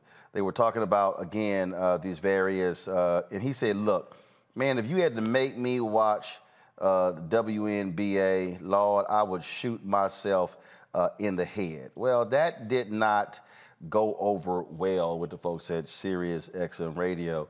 So Mark ended up getting fired for that, and a lot of people have talked about it. And so, of course, you know, like the rest of these people, oh my God, this is cancel culture. He put this tweet out. He said, the fact that let's see here, let me pause it. The fact that I can't relate to WNBA does not make me sexist in any way. All you haters should listen to the whole segment where I completely glorify women's golf, which I love to cover. Thanks for listening. All right, but here's the deal, though. So you got guys out there who say women can't hoop. Well, what happens when dudes in the gym talk trash and think they better than a sister, and then she start roasting their ass? Yo, watch some of these videos. Watch this.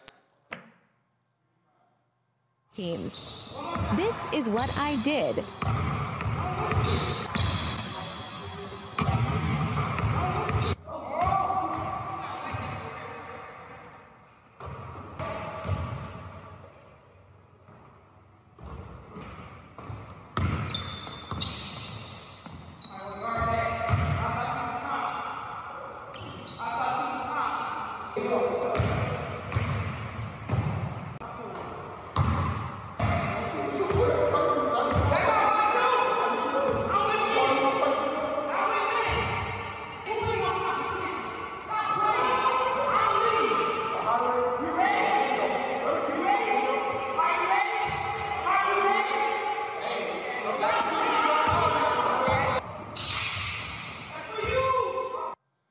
I have cracked up at a whole bunch of these videos, y'all.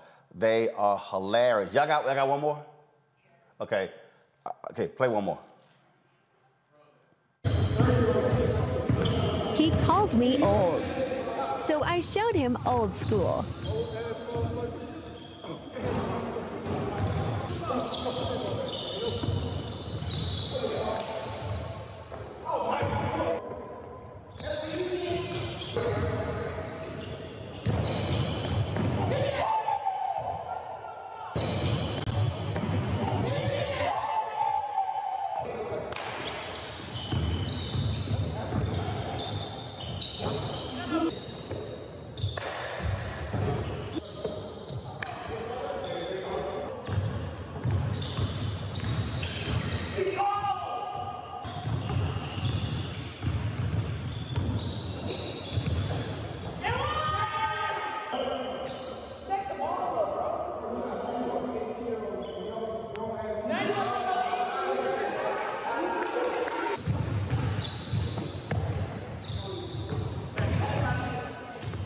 All right, so Angela Johnson joins us right now. She's an artist in Chicago, and so while she's schooling folks on the hard court, she's also schooling folks when it comes to art. Why are you sitting here just abusing people like that?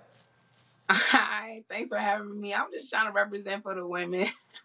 I mean, but you ain't got to sit here and set the camera up, you know, and just recording, you know. So how did that whole thing start? Where you like, okay, let me go ahead and sit this down so everybody can see what happens. It was crazy. It was random. Just one day we set the camera up and we just wanted to record my interactions with the guys because we couldn't believe that they were treating me like this. And it just started from there. I don't know if we have the one video. So I guess you and some dude wasn't playing any defense whatsoever, and then he said something like, "Yo, if I just have to D you up, you're not gonna score 1 point." And then all of a sudden you just got all pissed. You start rubbing the sand off your shoes and everything. Start stretching. Really? Well, look, I got a little old school in me.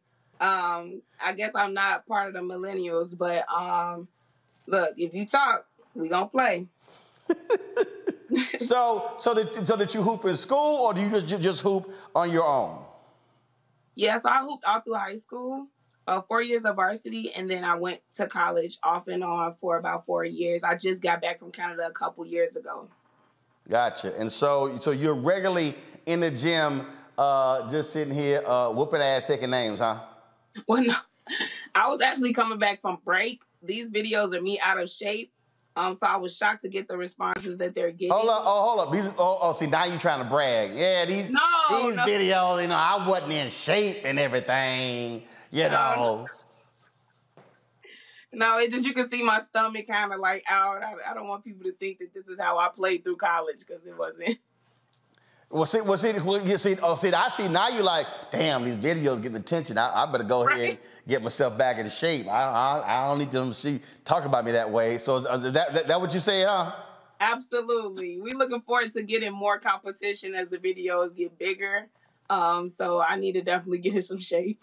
All right, so people are watching your videos, but how are you promoting your art? The videos have been doing so well that the art kind of took a back seat, unfortunately, but I'm still painting. All right, so what kind of painting are you doing? I do a lot of kind of like abstract art. I try to get art that brings a vibe to a room that's unique. Oh, and that's the basketballs. So yeah. So all of these pieces that you actually painted on basketballs? Well, they're either painted on canvases or on basketballs. Okay. All right, got it. Now, how long have you been doing art? I've been doing art for a while. I just got back into it after college, but it's definitely therapy for me, so it's something I appreciate. I love art. Okay, all right then. Let's see here. I know DeMario, he can't hoop, so I'm gonna go ahead and he can look. You can look at DeMario, no, he can't hoop. I'm gonna go ahead and start with him. DeMario, go ahead.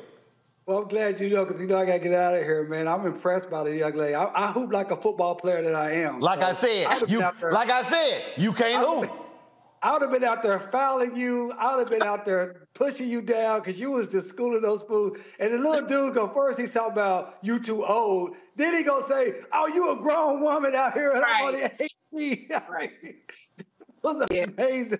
So hey, where are you from? I'm from Chicago, Illinois, South Side. Okay, cool. Well, that's good. I played with sisters just like you that grew up playing with the guys who had no fear and learned how to talk that noise. You only learn that when you're on the court with the best players, period, men or females. And I can tell you got that game. So, hey, Roland's right. If I'm playing you, I'm going to have to give you the elbow. I'm sorry. Yes, sir. I'm going to have to give you the elbow. I'm old school, too. I'm going to have to give you the elbow. I understand. You could call a person injury lawyer like me to sue me, but I'm going to give you the elbow. I'm telling you right now. All right. Mustafa. Well, sister, thank you for opening up that can of whoop ass on folks who sometimes need to know what time it is. It's interesting that we've made some strides in relationship to sports and people understanding how amazing female athletes are.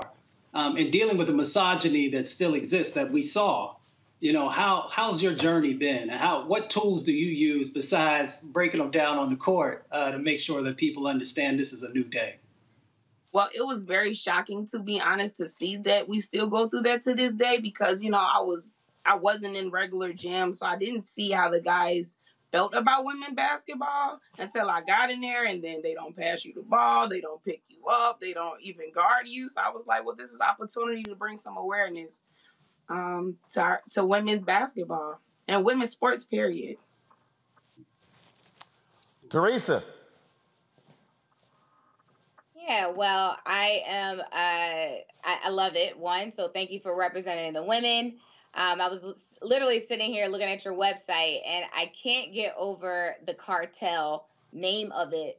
So can you tell me a little bit about that? Because I do think names are a very important part of businesses and how we start to evolve them. So tell me a little bit about your website and, some of the individuals that you decided to capture in some of your paintings.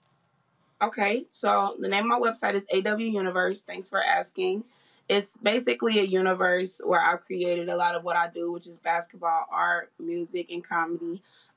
It's a lot, so I made a universe of it. And a lot of my art, it started within the pro-Black and then it just evolved into a lot of like joyful but happy scenes, and just want to bring some type of joy in a room with the canvases. So yeah.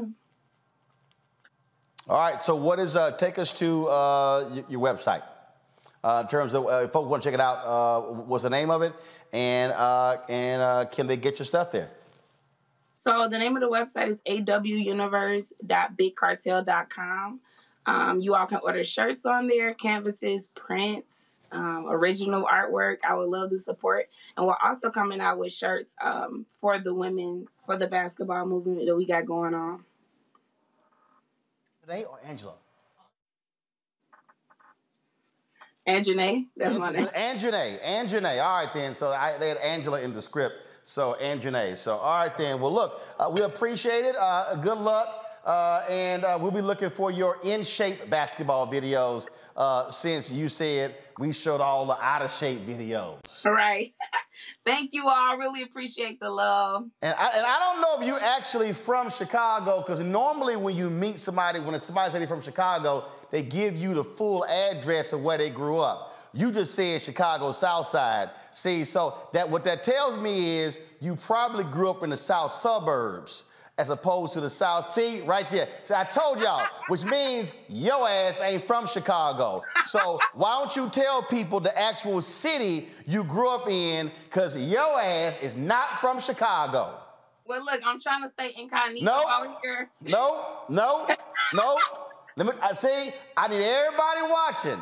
I lived in Chicago 6 years. I keep telling y'all this. And when you meet somebody black who's actually from Chicago, they gonna give you the street and the cross street. Yeah, they gonna say 87th and Cottage Grove. That's what they gonna say. If you meet anybody black who say, hey, I'm from Chicago, and they leave it at that, they ask from a suburb. They are not from Chicago. See, that's why when you said it, I went, she ain't from no damn Chicago. I'm like, she grew up in the south suburbs. Yeah, south suburbs. I do have family in the city, but I ain't gonna claim. Yep, there you go. Busted. All right, then. See, that's right. I just rejected that because I'm like, I saw that. I'm like, oh, she ain't from Chicago. I owe you one for that. They give you the full address. All right. We'll appreciate it. Thanks a lot. Thank you all. All right, take care. Have a good one. See, y'all, that's how you always bust somebody when they say that. I'm telling you. I don't know how they do it in Philadelphia, Teresa, but I'm telling you. Anybody black from Chicago, they give you damn near their whole address. They give you the street and the cross street where they from. Always, that's how it works. I probably say the same thing is happening here. If you're like, oh, I'm from Philly. Okay, so where? Oh, if it's not from the suburban county, it's either northwest, southwest. So you got to be very specific. Otherwise, they'll be like, oh, yeah, Montgomery County or Ardmore. Like, okay, so that's the suburban. That's not Philadelphia, but we got it. Hey, Mustafa, just like when I asked when somebody said they're from Houston, you go, no, are you from Houston or are you from a suburb of Houston? Because, see, I have a very simple philosophy. If you are from a place where y'all elect your own mayor and city council, your ass cannot claim the large city. No. So they do the same thing. Oh, yeah, I'm Chicago. No, you can't. No. You from that liberty-ass town. You from Harvey. You from Olympia Fields. You are not from Chicago. I bust them all the time. Same thing from Houston. Like, yeah, I'm from Houston. Well, no, where you grew up? Spring? Your ass from Spring. It's called Spring, Texas. You are not from Houston. Oh, Katie? That is not Houston. So I bust them all the time. Well, when I tell folks, my time living in Detroit, I'm from Freeland Street, so I want to be exact. See? You give the street. But from when I grew up in Appalachia, I just tell everybody we from that big oak tree over there on the left-hand side. So it's totally different from the rural and the urban. Oh Lord, see now you talk about the countries. That's a whole different thing right there. All right, that is it for us. Hey, folks, let me shout out to the folks at Grambling. I missed yesterday's show because I spoke at Grambling. Yeah, you know they gave me some swag. President Rick Gallo, he a Kappa, but it's all good. It's all good. You know, because again, without Alpha, they known as Kappa Psi. So, I had a good time down there with Grambling. I appreciate the swag they gave me, so that's why I'm rocking the sweater. This is perfect because it was cold as hell here in D.C. It was gorgeous today in the daytime, 50 degrees. When that sun dropped, that temp dropped. So I'm real warm in the zip up right here that Grambling hooked me up. Don't forget, y'all, we have a partnership with McDonald's and Alpha Phi Alpha Fraternity Incorporated, the only real fraternity. Mustafa is a member. I'm a member. DeMario, he belonged to the one of them other youth groups. And so this is in celebration of the 150th anniversary of Alpha and our 7 founders. We're partnering with McDonald's, giving away 7 $15,000 scholarships for juniors and seniors. That's what we're giving away. So we're sitting here, $15,000. Go to tmcf.org. Brittany, put your phone down in the control room. Pay attention to the damn show. Okay, put your phone down. Let me go ahead. We'll come back to the scholarship. See, I told y'all, pay attention in the control room. Okay? Pay attention to the show. Put the phone down. You over there text messaging and on social media. The only thing, no, you are not on GroupMe. You're lying. I can see. It's a big glass window. I can see. See, y'all need to see if Henry turned one of them cameras around. So y'all gotta understand. You got these. See, she doing millennial shit right now. That's what she doing. Millennial shit. Where you trying to sit here and do the show, and my niece laughing because she do millennial shit. Where you sitting here trying to work and they be on a damn phone the whole time you trying to work. That's why like, when the control room be messing up, because they on their phone, they missing stuff, okay? So when they ain't playing something right, because they on their damn phone, okay? So luckily now we got this big old glass window right here where I can literally see inside the control room. I can see everybody while I'm on this side of the studio. And see, guess what? Their backs to me, so they can't lie when they got their phone. Her problem is, again, when you a millennial, she holding her shit up, leaning all back in the chair. I can literally see her whole damn conversation. If she was smart like us, Mustafa, those of us who were in Gen X, we knew how to cheat with it in our lap. We knew, because see, if you sit right here, it's contained right here. Nobody in the back can see you or nothing. But see, she don't know that. But that's what happened. So, your ass got busted. So, yeah, put the damn phone down. Thank you. Let me get back to talk about this scholarship. Go to tmcf.org to apply. All the rules are on the website. Y'all can check it out and apply for the scholarship. The deadline is February 28th. February 28th, and that's how we do it. That's right. This is the blackest show on TV, on digital, because we keep it real all of the time. So that's it for me and my millennial shit staffers. Thank you so much. Appreciate the panel, Mustafa, Teresa, as well as DeMario for being with us, folks. I had a good time today. We're going to see you guys tomorrow. Yo, Carol, don't have the mayor of Inglewood tomorrow? All right, so Inglewood, that's where the Rams, the host of the Super Bowl, is located in Inglewood, California. Y'all know that's a black city, right? Well, I'm going to have the mayor of Inglewood on the show tomorrow talking about that. All right, y'all, that's it for me. I got to go. I'll see y'all later. I had an early flight, 6 a.m. leaving Shreveport, so bruh need a nap. So I will see y'all tomorrow right here on Roland Martin Unfiltered on the Black Star Network. Owned by a Gen X who knows how not to get busted when you are at work. Brittany, holla!